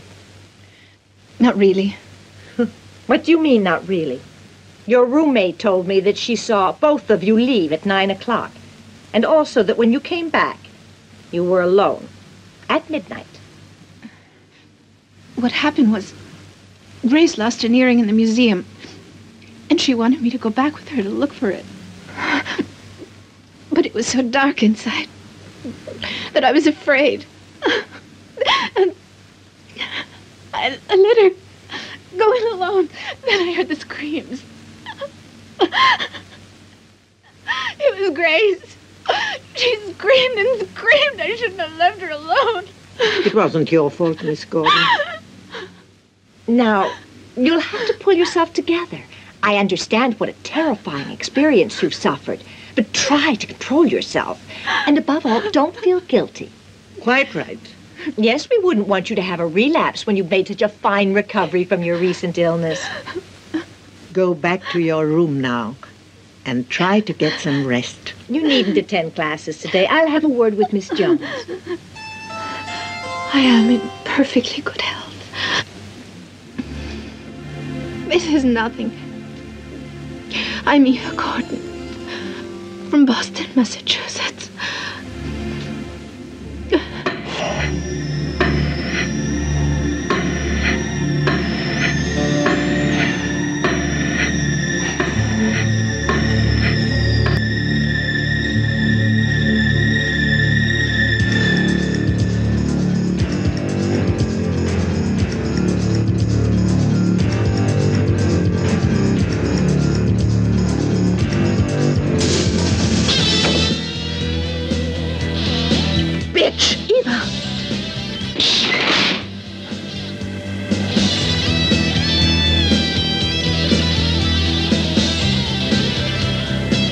you angry with me?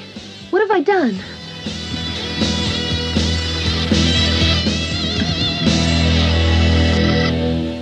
You understand, don't you? I must think of the reputation of the college. The girl comes from one of the best families in Boston, but she has become emotionally unstable and needs to be under the care of a doctor. Huh. Since you are familiar with her history, won't you do it? Say yes.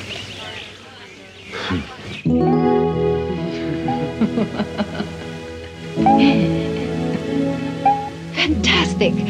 At the end of the clip, we see that the girl in the car is giggling and happy about this outcome, as well as Ava, whom pounces on the doctor when she is told this by him. The roommate really seems turned off by having someone dry fuck in front of her. As you would be, apparently. The doctor is like really gyrating, and so is Ava. Like, they're really getting after it, and like their tongues are firmly down each other's throat. It's really fucking gross and inappropriate, and they're standing in a fucking doorway where anyone can see them. And what the fuck? Why is anybody letting this doctor near this girl? That's right. Makeout doctor, Robert Anderson. The entire time, though, because he's fucking gross, he's looking at the roommate, wondering what's going on with her. And this makes Ava either force him to continue kissing her or do even more shit to try and get attention, and it becomes even more gross. So the doctor is leching on one fucking girl who may or may not be underage, depending upon what age these girls are supposed to be, if it's a college or a high school. And he's also leching on another girl while making out with another. That's so fucking gross. Yeah, I don't know what I thought of that scene either, because I almost thought that he was like, hey, maybe we should just go to a different room because this is kind of weird with, somebody standing here gawking at us. I mean, I'm into this, but, at the same time, he was giving her the courtesy. googly eyes, though. He really was. I mean, he was really giving her the googly eyes. He then starts asking a large number of questions about Ava's whole history, what's going on with the breakdown, how she and Kathy may be linked, and the doctor's even trying to sort of like understand why this seems to be occurring. For some odd reason, Ava and Kathy are definitely linked as far as he can tell, because there's certain things that only Kathy would happen to know about the escargot and, all of that kind of weird, like garlicky snails in Louisiana, when Ava's definitely not from Louisiana. She was supposed to be born in Boston. So how much of Ava have we actually seen? Is this all Kathy? We don't know. The doctor doesn't even know. He's a better investigator than he is a doctor, so. Yeah, he's at least getting to the center of the information. The only problem is that he's also getting to the center of Ava, because all Ava wants to do is just fuck, and that's it. She's either making out or fucking, or wanting to make out on the way to fucking, or making out after fucking, or making out during fucking. But either way, she just wants to fuck. And that's it. She's even just kind of like just going after it and throwing herself at him to the point where the doctor drops lines like, "Not now, my lips are numb." Like, and I've already kind of talked about the implication on whether or not she's an underage girl. If she is, this is really fucking disgusting. And if she's not, it's still really fucking gross, because he's supposed to be a doctor. She's supposed to be under his care. And there's got to be something against, like, some kind of a violation of some kind of oath or ethics or something with this. I don't know, man. Hard call. It just come down to whatever age group they're supposed to be. But being that they're college age, man, I mean, I don't know. I don't think they're high school at all. I mean, I think they're more, It's a finishing school and they're after high school. That's the only way I'm going to make it through this film without feeling really cringy. I mean, they're not going to be traveling. They're not going to travel from all over to go to this one school if it's not a college. So. One would hope. There are boarding schools for teens too, though, for high schools. It's awful. I don't want to think about it. So they're of age. Okay, we'll move on. Ava is interrupted by her roommate during one of the makeout sessions, just walking in, on the scene, and she's trying to get with the doctor. Then they cut from this to the doctor staring at Kathy while she's in the coma. Somebody somehow sneaks up on him and startles him, and that leads to our 8th clip. Jesus. Is your heartthrob coming to see you tonight? How could she be from Boston? She doesn't even know the names of the rivers that run through town. There's something strange about that girl. She has a total recall of another person's memories. Because she is that other person. Okay, so in case we didn't get it, this orderly guy or whoever it is just comes up and is like, look, either way, she is this other person. Just deal with it. Yeah. This then cuts to the doctor apparently engaging in sex with Ava. The sex quickly turns from a sex scene to Ava consuming the flesh of the doctor. And now, no matter what, that's a thank you movie because that was sexy the way she was eating him alive. Well, just the fact, too, of obviously it's a fever dream kind of thing, right? Yeah, they do reveal that it's a nightmare that the doctor was having. Yeah, but I just love the fact that she's starting to like really scratch him, and then she takes that big bite, and he just lays there like, okay, that really hurt, but you know what? I'll throw a little Bactine on there. We're good to go, because this is just too hot right now. He was going to give her the one. He really was. You're not wrong. He was totally going to give her the one. And like she does it again, and then she like continues like, and she starts like really like almost kind of feasting on him, and that's when they reveal that it's a nightmare. And in my notes I wrote, why can't this doctor just be fucking eaten alive? That would have been awesome. You know what? I'll put a little Neosporin on there. We're good to go, baby. He totally was going to give her the one. After he wakes up and is clearly terrified that Eva might eat him alive, that's the best reason for him to head to the school and for us to take yet another clip. Doctor! Dr. Anderson, didn't they tell you? Tell me what? Eva's mother came to get her. She's left the college. I'm sorry. Dr. Anderson, I tried to get you at the hospital. Good morning, Miss Jones. I came to see Miss Gordon. Jenny, thank you. And bye for now. Goodbye, Doctor. I suppose she told you. We had no other choice in this decision but that of notifying her parents. She was far too rebellious and was a serious danger to the other girls. I know you understand.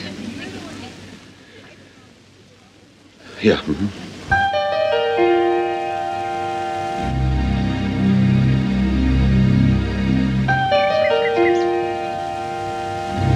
Dear Robert, at last I have a chance to write to you. They took me away from the school without any warning, so there was no way to let you know. And what's worse, no way to see you. You can't imagine how depressed I am. I tried everything to persuade my parents not to do this.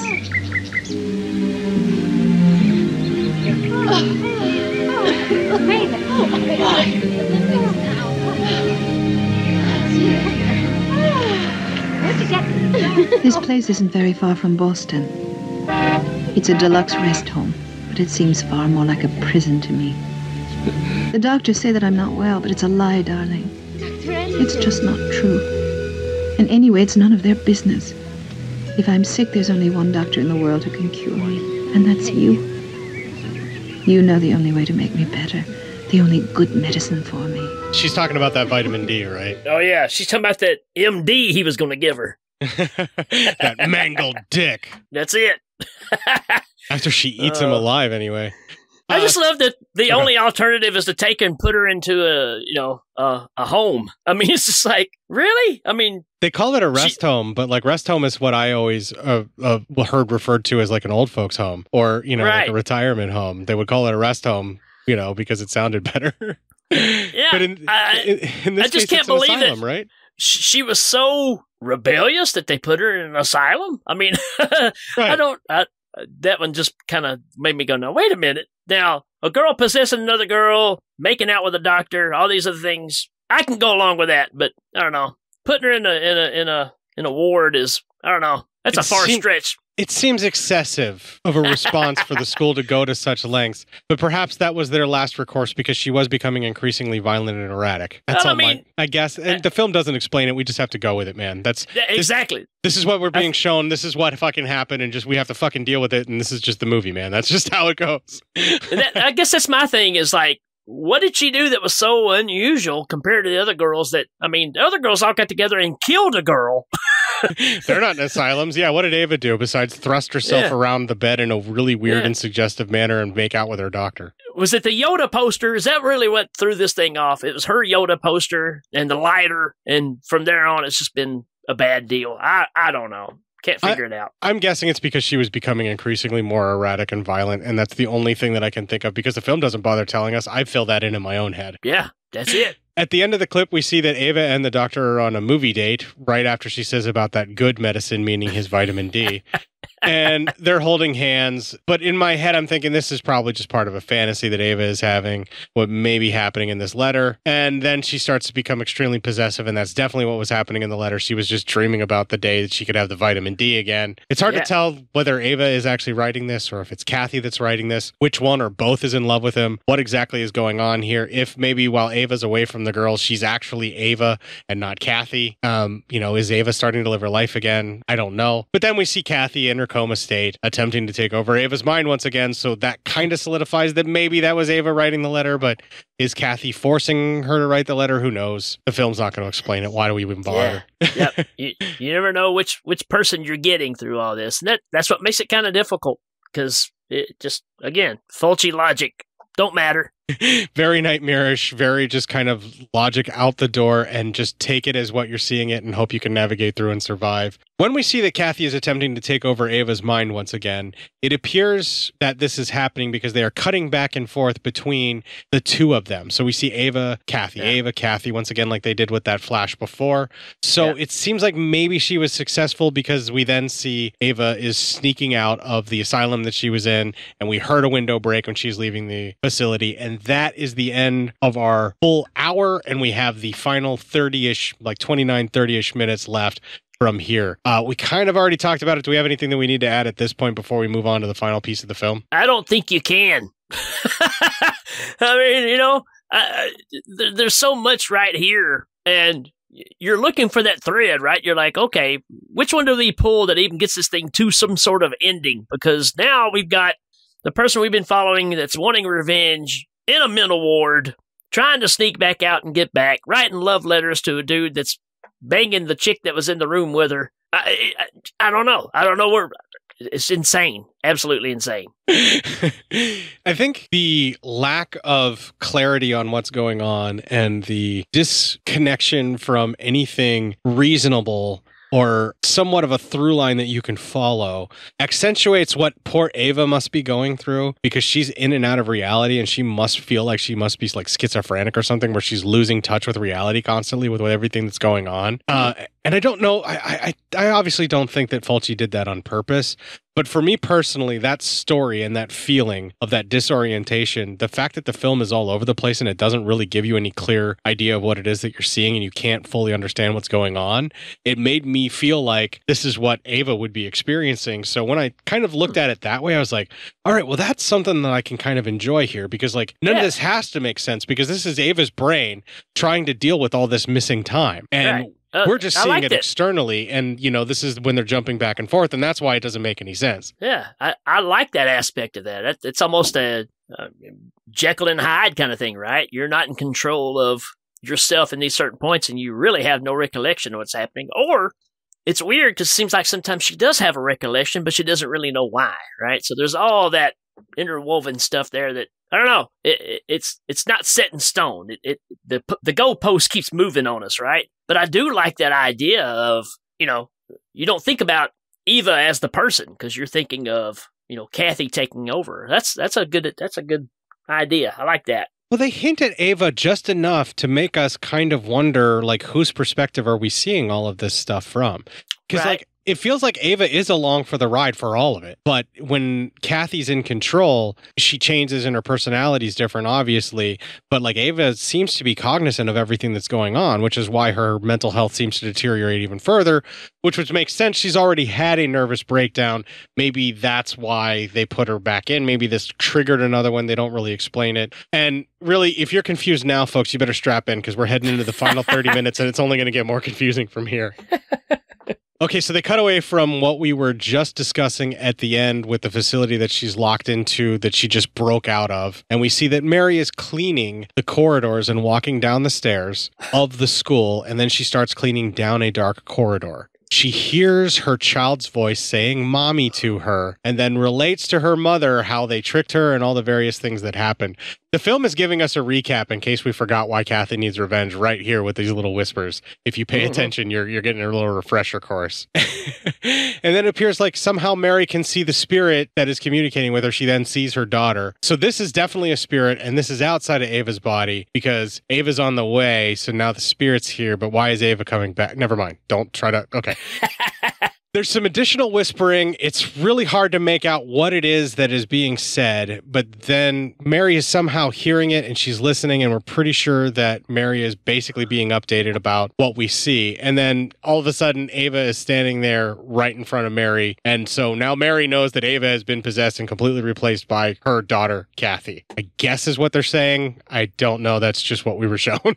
Yeah, that's kind of it, too. It's like, well, does she actually see Kathy, or does she just see Eva and knows that it's Kathy? So, or is she just pretending it's Kathy because she misses her daughter, and this is all Could just be some that kind too, of man. weird hallucination, right? It can go any direction. Either way, Mary walks over and kisses Ava on the hand. Because that's what you do, you know. It's just a way of showing love or something along those lines. I guess it's just an affectionate thing. And then we see they both have red eyes back and forth. It's Mary and Ava both have red eyes. So Mary now knows for sure that her child is possessing the body of Ava because they are both chilling out to Shot in the Dark, a.k.a. Ultimate Sin, either or, whichever one I was right or wrong about.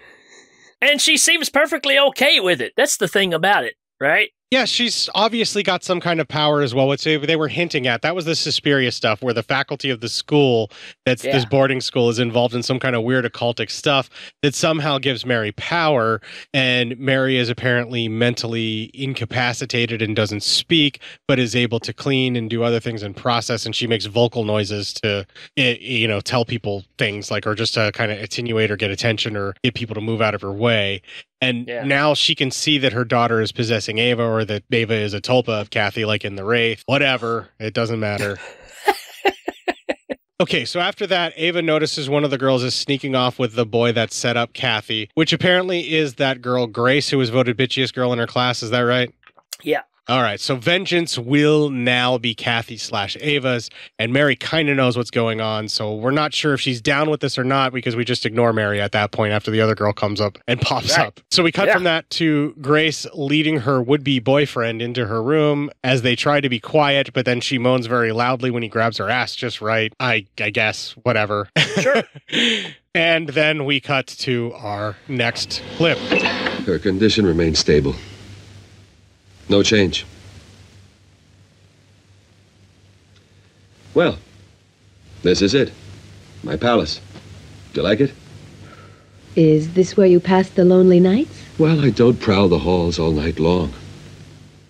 If they want me, there's the phone. And if they don't, there's the bed.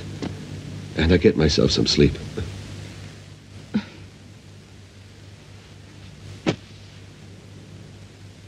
That's all? What else? Do you mean you never had a pretty patient or a nurse on this bed? So far, no.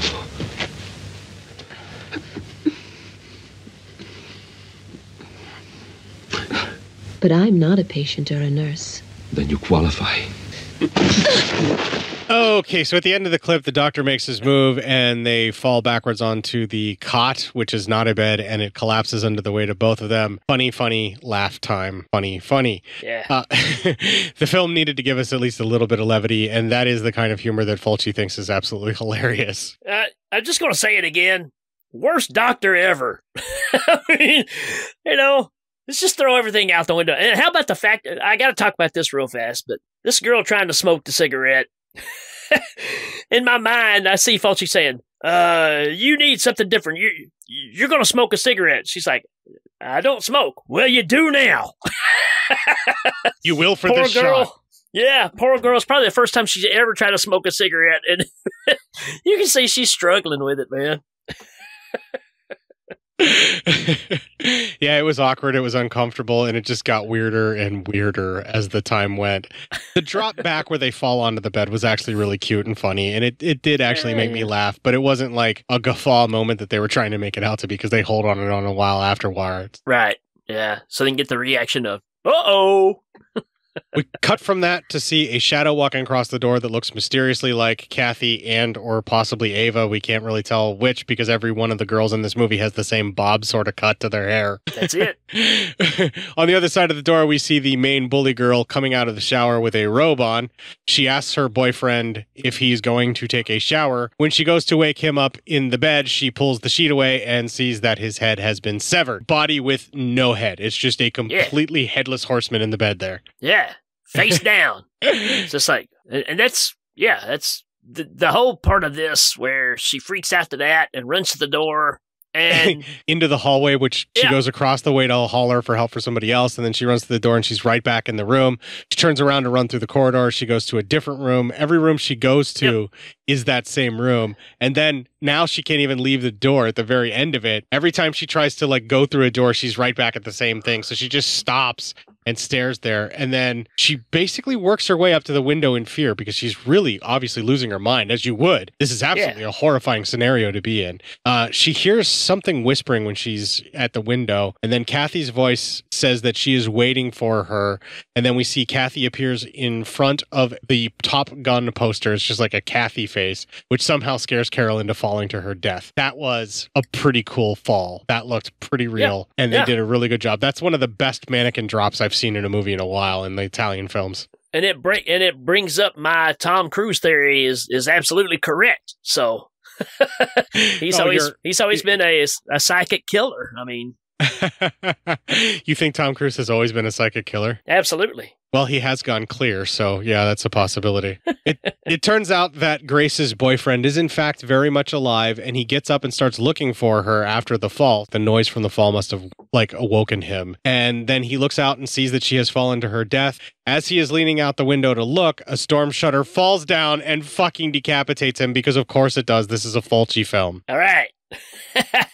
And they must have hired either Larry Bird or somebody to throw that head down there to land beside her body because it's like perfectly book. So obviously they probably just ran it in reverse. But I thought, wow, it's just chunking down there. It's going to stand exactly like, it's like somebody would go, oh, perfect.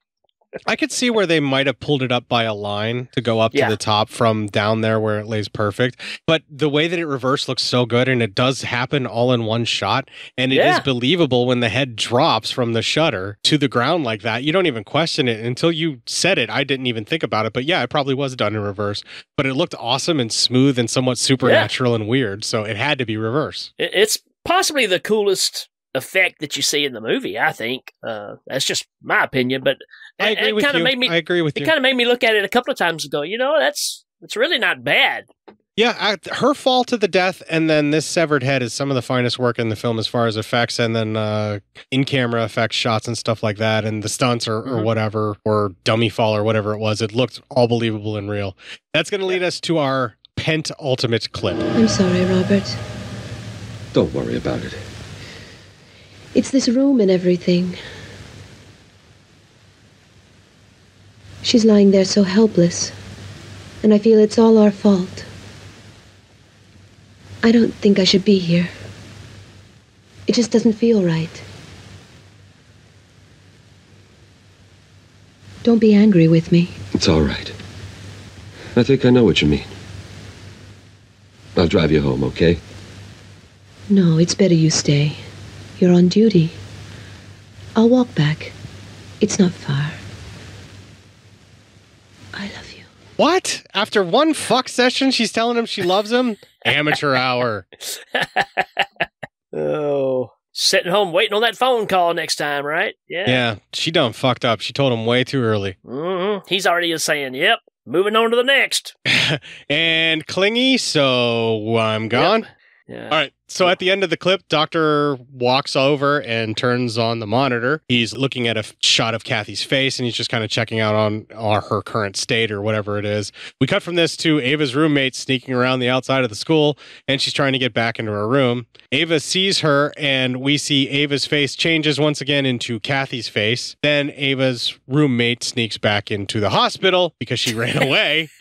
But they just cut to her sneaking back into the hospital. We have no idea why, but she just fucking does. Just deal with it. She gets busted by the security guard when she tries to sneak past him, and he tells her that she must wait, and then he bellyaches about Anderson getting all the girls, more or less, or something along those lines. Right, yeah. Yeah, I mean, it's a whole pointless interaction here too. It's just like, why? I mean, they padded out the film by the runtime it took for him to tell her to wait for a minute, and then he says, "Yeah, I guess you can just head on up if he knows you're coming anyhow. Go ahead." He just lets her go after like a minute. It's just to pad out the runtime. Just exactly why that one scene lasted 35 seconds for that cold chill, because they needed to just pad the runtime for 35 more seconds, my man.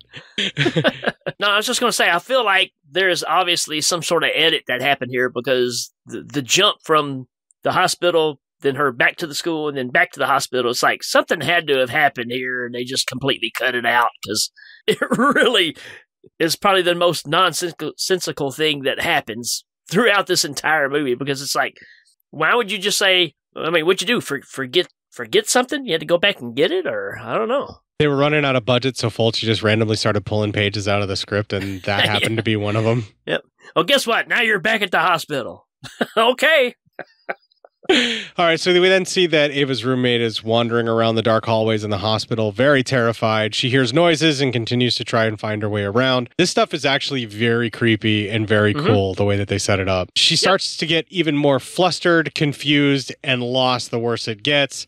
Starting to remember some of the stuff that was happening in the museum and wondering when something supernatural is about to happen to her, because it's coming. You can kind of feel it. They're building that tension. She somehow wanders into an elevator once she's at the peak of being flustered, confused, lost, and scared. And the elevator slams shut on her before she can realize what it is that she just did. And then when it opens, she's in what appears to be a fucking morgue that's comprised entirely of marble. That's a super small, super fancy marble fucking morgue. Yeah, it is, man. I was thinking the same thing. It's like, no wonder this is such a crappy hospital. They spend all the money in the morgue. Who builds an entire morgue out of fucking marble like this? Who does this? What a waste of budget for your hospital. You could have saved lives with that money. I mean, what is the tall man working in here? What is this? That's what I was thinking too. I'm like, holy shit, she just got transported into a Phantasm movie. That's why I don't understand what's going on. Now it makes total sense. So a corpse hand falls, mimicking what we saw where the corpse hand falls from the ceiling from the painting. Only this case, it's a corpse's hand just falling off of the gurney thing that he's on, which is once again a giant fucking fancy marble slab that he's laying on. Seems very impractical to store your corpses on marble slabs in a marble room, but whatever. I'm not in charge. She turns around and the door to the elevator just dissolves into a solid wall. We don't see it. It's gone. It disappears and there's just the wall left. So once that dissolves, now everything is definitely made out of marble. Right here, I say, which is a nod to Phantasm. So you beat me to it, but that's the truth. And then after that, I wrote in my notes, or just the nicest damn morgue that has ever been in a crappy hospital. Yeah, like I said, that's where their budget went for the hospital. They hired as low as people as they could because they spent it all in this nice morgue. Well, that's where everybody's going to eventually end up because of their business plan anyway, right? Everybody's dying to get in. That's how morgues work. She notices a green door in the morgue. It's the only thing not made out of marble, so how could she not notice it? And she runs over to it. It's locked, and she can't open it because it's a horror movie. Of course not. Right. She hears a voice say her name, and it's sort of Ava, but it's Ava talking like Kathy. It's kind of this weird hybrid where they kind of meld their voices together with like a harmonizer. Didn't that sound like that to you as well? Like it was both actresses melded together with like a harmonizer somehow? Absolutely. Yeah, so Ava states that she doesn't seem pleased to see her. She then replies that she is, the roommate that is. Ava then says, "You shouldn't be," or something along those lines. They cut from that to the doctor is talking to what appears to be the guard. So now the doctor will go looking for the girl who is missing. And this leads to our final clip. I could do anything I want with you.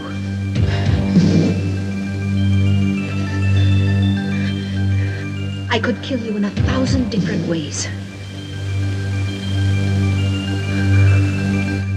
I could do anything I want with you.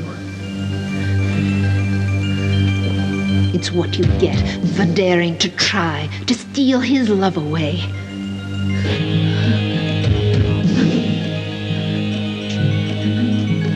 You have to suffer as I did. Do you understand? You have to pay for what you did. I have an idea. Those wide, innocent eyes of yours. They will be the price for your evil ways.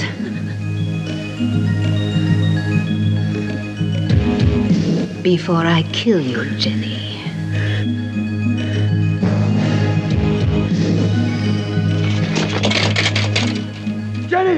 Are you in there? Help! Help! She's going to kill me! Who's gonna kill you? Jenny! Help! Jenny! What's going on in there? Jenny! Answer me! Jenny! Jenny! The doctor busts into the morgue just in time to have his arm slashed right the fuck open as he throws it right in front of Jenny's face to protect her eyes. The resulting wound and the attack seems to snap Ava out of it just enough to have her collapse right in front of the terrified girl. But as it turns out, it may be because, as we see, Kathy's body is slowly being removed from life support in a very violent manner where all the tubes are being removed and yanked out and dropped to the ground. Yeah. Machines are being shut down, and this obviously is limiting her ability to control Ava because she's dying and it's sort of forcing her to cross over to the other side. She's not caught in that Patrick limbo of control. Yeah, absolutely. And the big shock here is who is unplugging her, right? Yeah, because we see more of the tubes being pulled out. They build it up, and like they're like hinting that somebody's doing this, and they show that it's a woman. We're not sure who it is. And we then see blood dripping down on the ground. Kathy's eyes are then lovingly closed, which you kind of know who it is right there when you see that happen. But then they have her turn around, and it is, in fact, Mary. She is putting her own child at rest to stop the killing. That was really kind of an interesting little twist that they did, and I liked it. Yeah, I did too. And of course, you can take that and run with it different ways too. It's either, did she want to, end the cycle of her going around and killing all these people just because, or was she saying, hey, one crazy person with psychic powers is enough. I don't need you, cramping my style. You're supposed to be long gone. You know what? You've been out of my life for a little bit here, and I've kind of enjoyed it. So you got to go. Now, I think it's that she doesn't like what her daughter has become, and she wants to put her daughter to rest because the vengeance should be done. It should be enough. And I think it's just kind of time. And maybe she didn't even realize that this is where her daughter was, because if she is as out of touch with reality as everybody claims that she is, maybe this is just her now putting her daughter to rest. The film doesn't bother to tell us, but what it does do is we hear a bunch of different voices that all sound similar to Kathy but aren't quite Kathy, thanking her mother for doing it. And then Ava's just laying there completely still. And we are pretty sure that she's passed on. We're pretty sure Ava's dead. Mm-hmm. So Ava must have been a possession at this point because there's a body that's left behind. Either that or the tulpa is now a body that will also decay just like Kathy's original body. I don't know. The movie's not going to fucking explain it, but there it is. Nope. It's just she's laying there. She's passed on or passed out. We don't even see her breathing. We don't know if she's dead or not. The whispering continues as we get a soul point of view. As a new vision, once again, it travels up through all of the floors like we discussed before and does the HBO vision over top of the city. It moves out over the top of the building through the night sky. Yeah,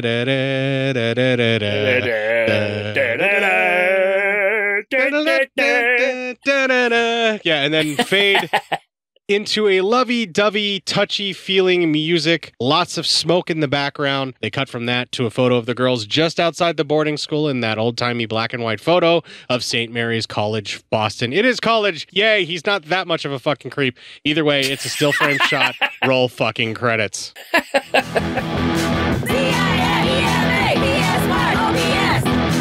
Jesus Christ, what the fuck is going on in this fucking movie, Rick?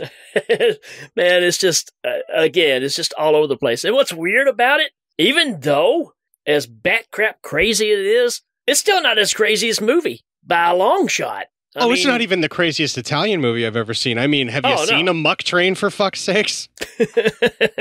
Unfortunately, yes. That movie is just excessively weird. As strange as it is, and as much as, let's just face it, we've kind of ran it through the gambit here, but at the same time, we had fun with it, but that's how you watch a Fulci movie. He just wanted to entertain you, and he wanted you to have a good time. And this film fucking succeeds. It's a blast. It really is. It's so much fun to watch. I'm the same way, man. I actually like this movie. I mean, I wouldn't watch it on repeat a lot, but as far as what you expect out of a Fulci film, this is 110% a Fulci film, so you know what you're getting. if I'm going to grab a less known Fulci movie series to run a marathon of, this is going to be one of the main ones that I grab. Yeah. For sure. Yeah. Because this is not one that people talk about a lot. And I can kind of see why. There's a lot of things that you could probably nitpick and dislike about this film.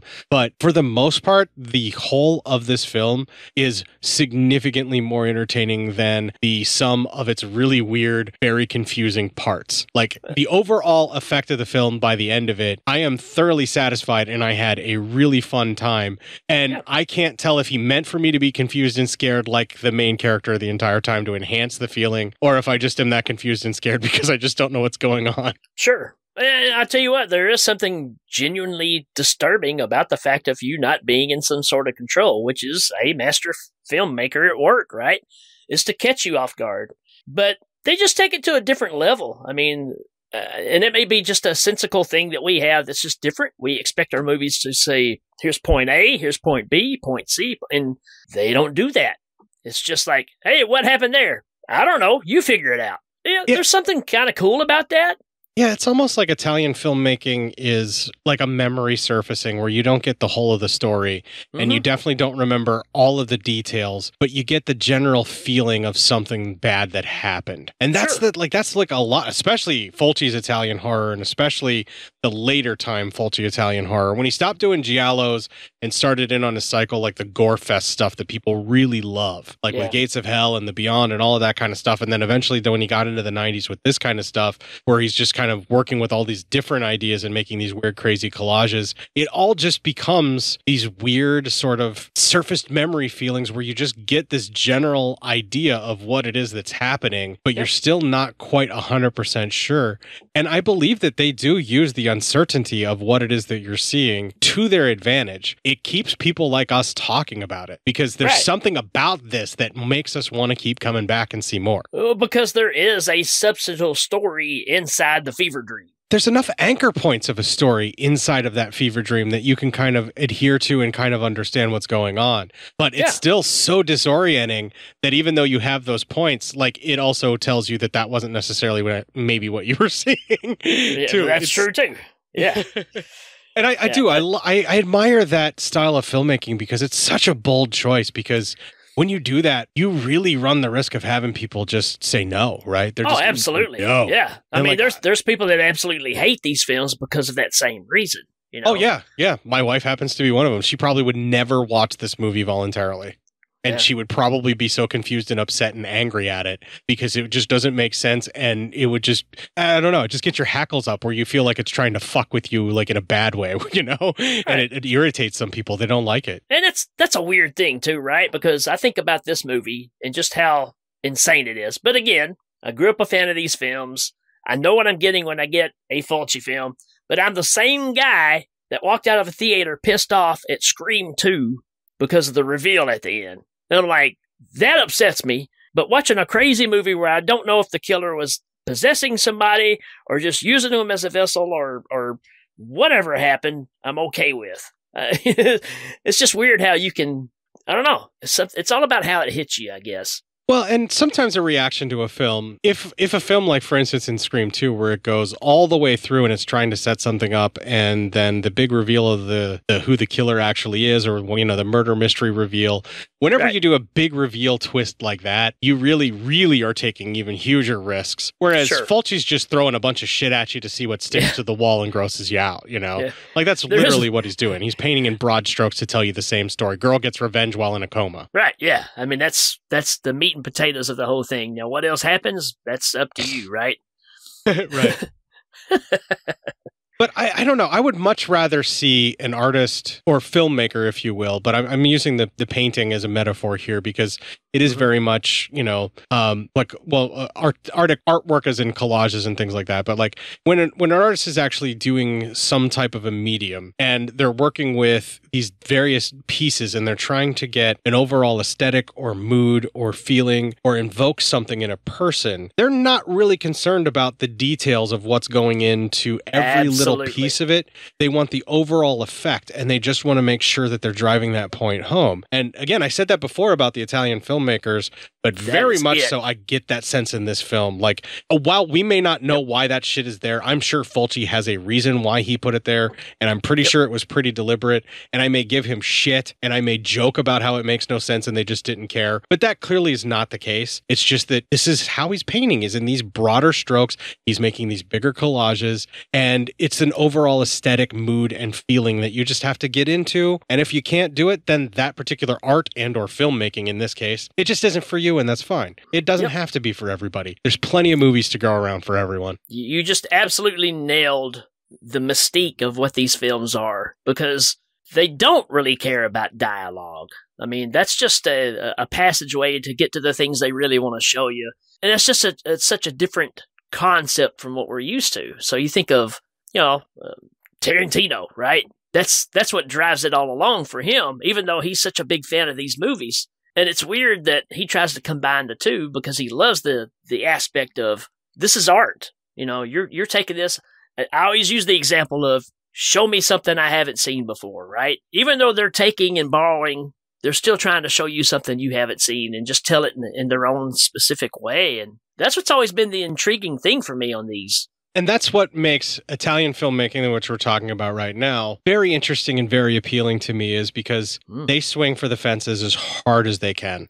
And they don't care if they strike out or not, because there's always another one around the corner. And I think it's a very European filmmaking style anyway, because Euro horror is very adventurous and very just out there and just so many different flavors of filmmaking. Whereas what we do here in America and a lot of the American films, not necessarily our horror, because our horror definitely takes way more influences abroad, especially nowadays, but like the traditional horror that we have been seeing in America before Euro horror really started making its way over here, or before you get to it in the video store like some of us were, before you actually ended up renting your very first one. It's very controlled, it's very industrial, it's very much an industrial art where you have to produce the results. So you do the shot as many times as it takes until you get it specifically exactly to the specifications you wrote in the script. Whereas the Italians are like, smash some paint onto a canvas, call it fucking art, and if you don't get it, it's not your fucking fault. You just weren't meant to get it. I mean, you think about the formula, right?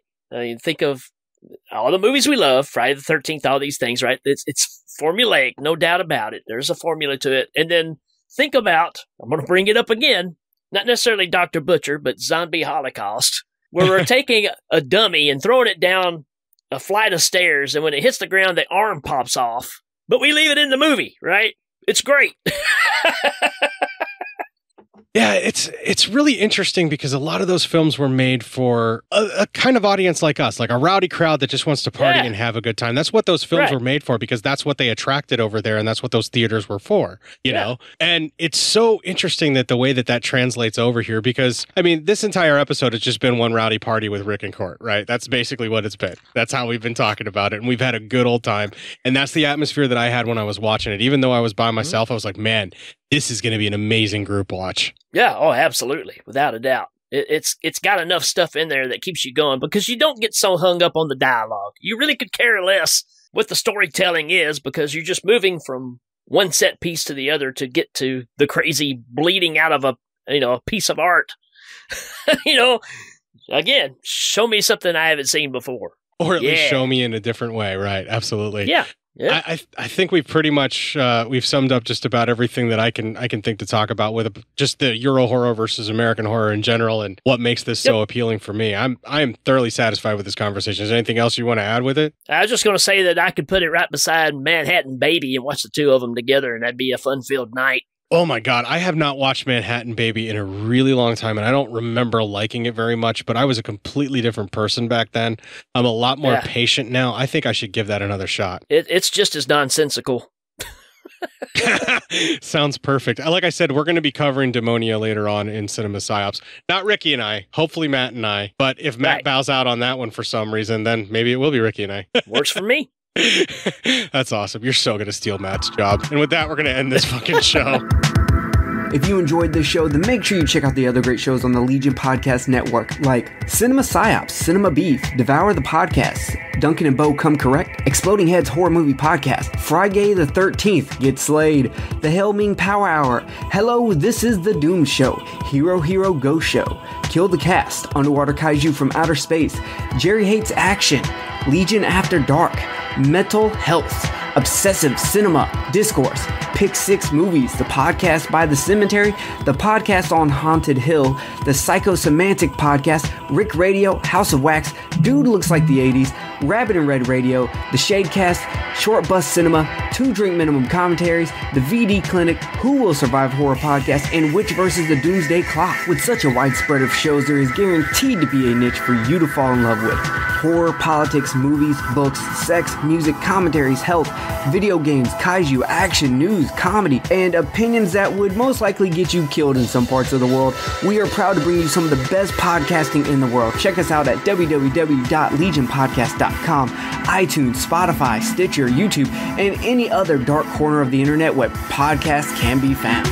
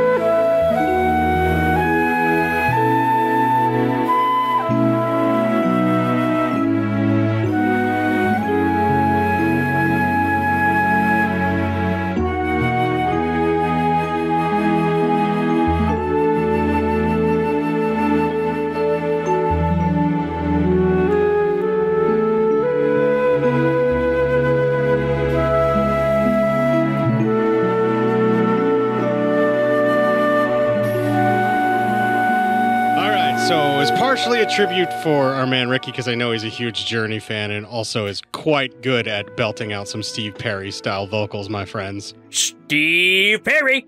I went ahead and chose to close it out with Girl Can't Help It from Journey, and that is on the Pirate Radio edit. If you are listening on the main feed, I am just going to use the rest of the score that was so generously included by Severin in this release of Aenigma that I bought on Blu-ray, which, by the way, looks way fucking better than it ever fucking should.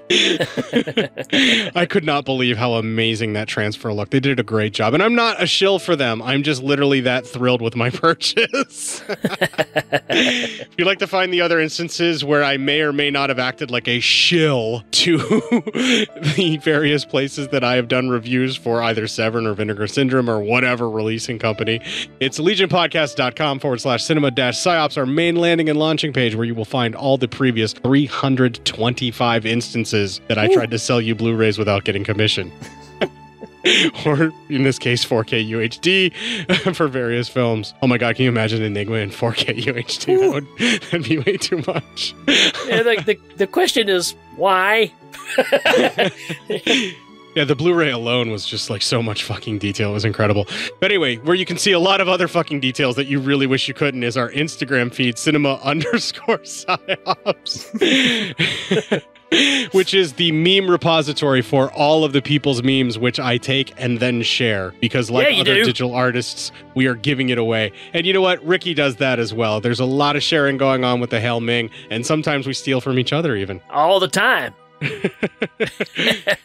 You can reach me via Twitter at Cort_psyop. You know that as the hate-filled shitfest, but would you like to know it as the pornbot heaven? I can show you the way. Just follow what I'm following, baby. You'll see what I'm talking about, and you'll like it a whole lot. And I'm a dirty old man at 42. You can also join our Facebook group, Cinema Psyops. Our memes are also shared there. Ricky's in Cinema Psyops. He has a great time there. Absolutely. Yeah, I mean, seriously, I mean, I know we're pals and all that, but as far as a podcast, man, I mean, does it really get any better than this show? I don't think so. There's people who get paid, so they must obviously be better than this show, right? But I really appreciate the compliment. Thank you. That's all who you know, though. Yeah, or at least when you got started, absolutely, because the earlier you got started, the better off you are. Right. But, you know, it's holding on to your dignity and sticking to your guns, man. That's what I like about it. Aw, that's so sweet. You're acting like you don't have Hail Ming and a bunch of other fucking shows that kick ass right out the gate automatically and get people super excited. All right, everybody gets it. We're mega fans of each other. They know that we love each other. I'm Cort Psyops on Facebook as well, with the Facebook group that we already talked about, cinema_psyops. You can also email me feedback, cinemapsyopscort@gmail.com. Ricky, how are the folks going to be able to reach you, and where can they find the new incarnation of Hail Ming? Well, Facebook's your best chance. We've got 2 groups. We've got just a regular open group, then we got a closed group. Just type in Hail Ming Pow Hour. You can find us there. Of course, on Instagram, on Twitter, YouTube channel, where you can actually see the video version of our shows, which, yeah, where you can actually see us setting in.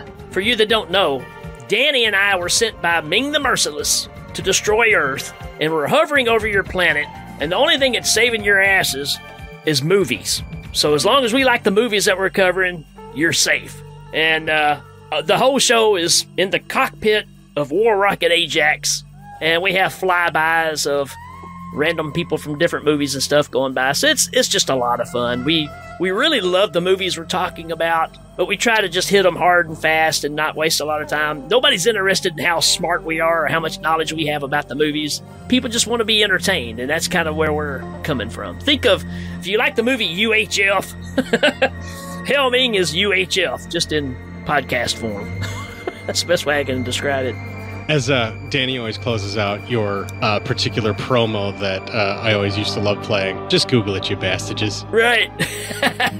Just Google it. Well, while you're out there Googling it, you bastages, kick the fuck out of this weekend, make it your bitch. Put on your makeup, your eyes are blue enough. Tonight is special for you.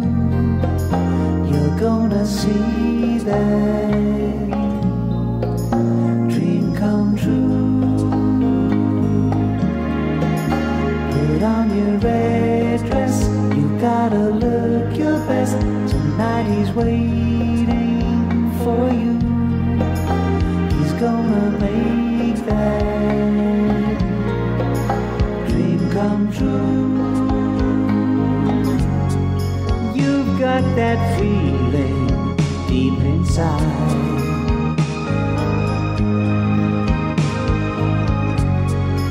Loving the first time in your life. Falling head over heels, and you just can't stop. Falling into the arms of a lover. Falling head over heels, baby, from the top. Hello? Yeah, what's up? Hey, Ricky, how's it going, man? Let me turn my mug off here. That's fine. I'm not recording that part of it. Speaking of that, can you record your side for me? I've got it all set up. All right, so go ahead and get started and give me the 3, 2, 1 clap if you wouldn't mind, or 1, 2, 3, whatever you prefer. So are you rolling? Yeah, I roll as soon as I'm calling. Okay. That way, like, if there's something that I don't want to include, I can always cut it out, but if it's there, I want to catch it, you know? I learned that lesson with Matt. Okay, here we go. 3, 2, 1, clap. All right, man. Sorry so much about that delay. Again, I should have known that when I was going to record with both Kate and Bo, it was going to go for a while.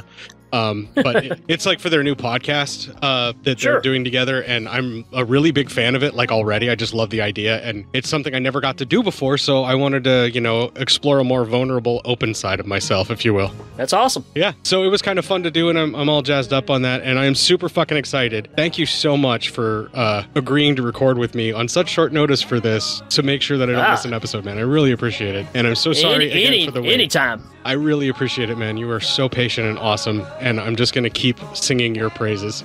I don't know about all that. I mean, it's just what we do, man. And actually, I'm going, well, you know, any time if Matt just wants a break and you want to keep rolling, give me a shout, man. I'll do it. Or if I want to fire Matt and just hire you full time. I wasn't going to say that, but if that does happen.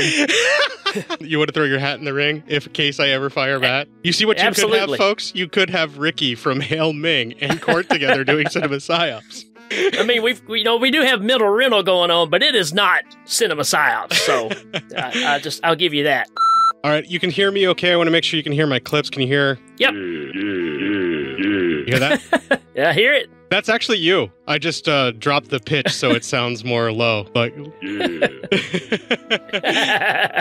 right, why don't we go ahead and start the show? What do you say? I'm ready. All right, here we go. Clips and all. And that's going to happen right after this fucking promo. I started doing that because I just didn't know how to segue and I got tired of segueing. So I'm just like, and that'll happen after this fucking promo or something like that. That's just, it was the easiest way to do it. Yeah, that's good. Everybody knows me for my fucking swearing anyway. Fellow podcast. All right, if I'm keeping you up too late and you need to cut it short, just give me a heads up. Yes. Be like, hey man, I gotta get. No, man, let's roll. Is that there are server costs, let's roll. Costs for good microphones and software. I was gonna say I can drop clips and music and stuff like that, and then just pop it in later. And you can help. Now, man, you do your thing. And it's more fun to let it play. It really is. On iTunes and Stitcher. Just about. Well, you know, Johnny was big on that too because he liked to just get into the mood of everything. He always wanted to hear the theme song and everything. So, you know, it does help. For just $2 a month. It makes it a whole show and it gives you an idea of what the end result's going to be. I totally agree with that aesthetic and that thought. Plus, if you're going to do fake internet radio, you might as well do fake internet radio. Back to the cutting room. Right, yeah. This is kind of a different way of doing it and fun because I'm trying to keep where I'm at in the notes with what you're talking about at the same time to keep us in order. It's doing okay there. Yeah, that's cool. I'm having fun. Ooh, gotta go back and take those out. Jesus Christ. I gotta get better at this. I lost where I was with that joke. Holy shit. Hey, right, yeah, when you start talking about Dr. Butcher, everything's off the table at that point. Yeah, you want to talk about a film with no logic or reasoning. Jesus fucking Christ. All right, here we are. Yeah. That leads to our 6th clip. That yeah right there, that's how I got that low-pitched yeah that you heard. 3, 2, 1. This then cuts to the doctor apparently engaging in sex with Ava, which seems like a huge violation of his Hippocratic Oath. I actually wrote that in my notes. Jesus, I'm obsessed with this, not to mention possibly illegal depending upon how old a girl is. And then I make note that it's in Boston, which is in America, which would mean it's highly illegal. And then I say, nonetheless, it's a sex scene, nudity is involved, but it's not really a thank you movie. I'm kind of upset in my notes here. That's all going to be outtakes, because we already talked about that. I could do anything I want with you. I could kill you in 1,000 different ways. I could do anything I want with you. Yeah, you already said that. I feel like this needs to be a mental rental, right? This is going to be so much fun to do a mental rental. We'd have to get a guest for this one too, though, because somebody has to explain this shit to us. You have to.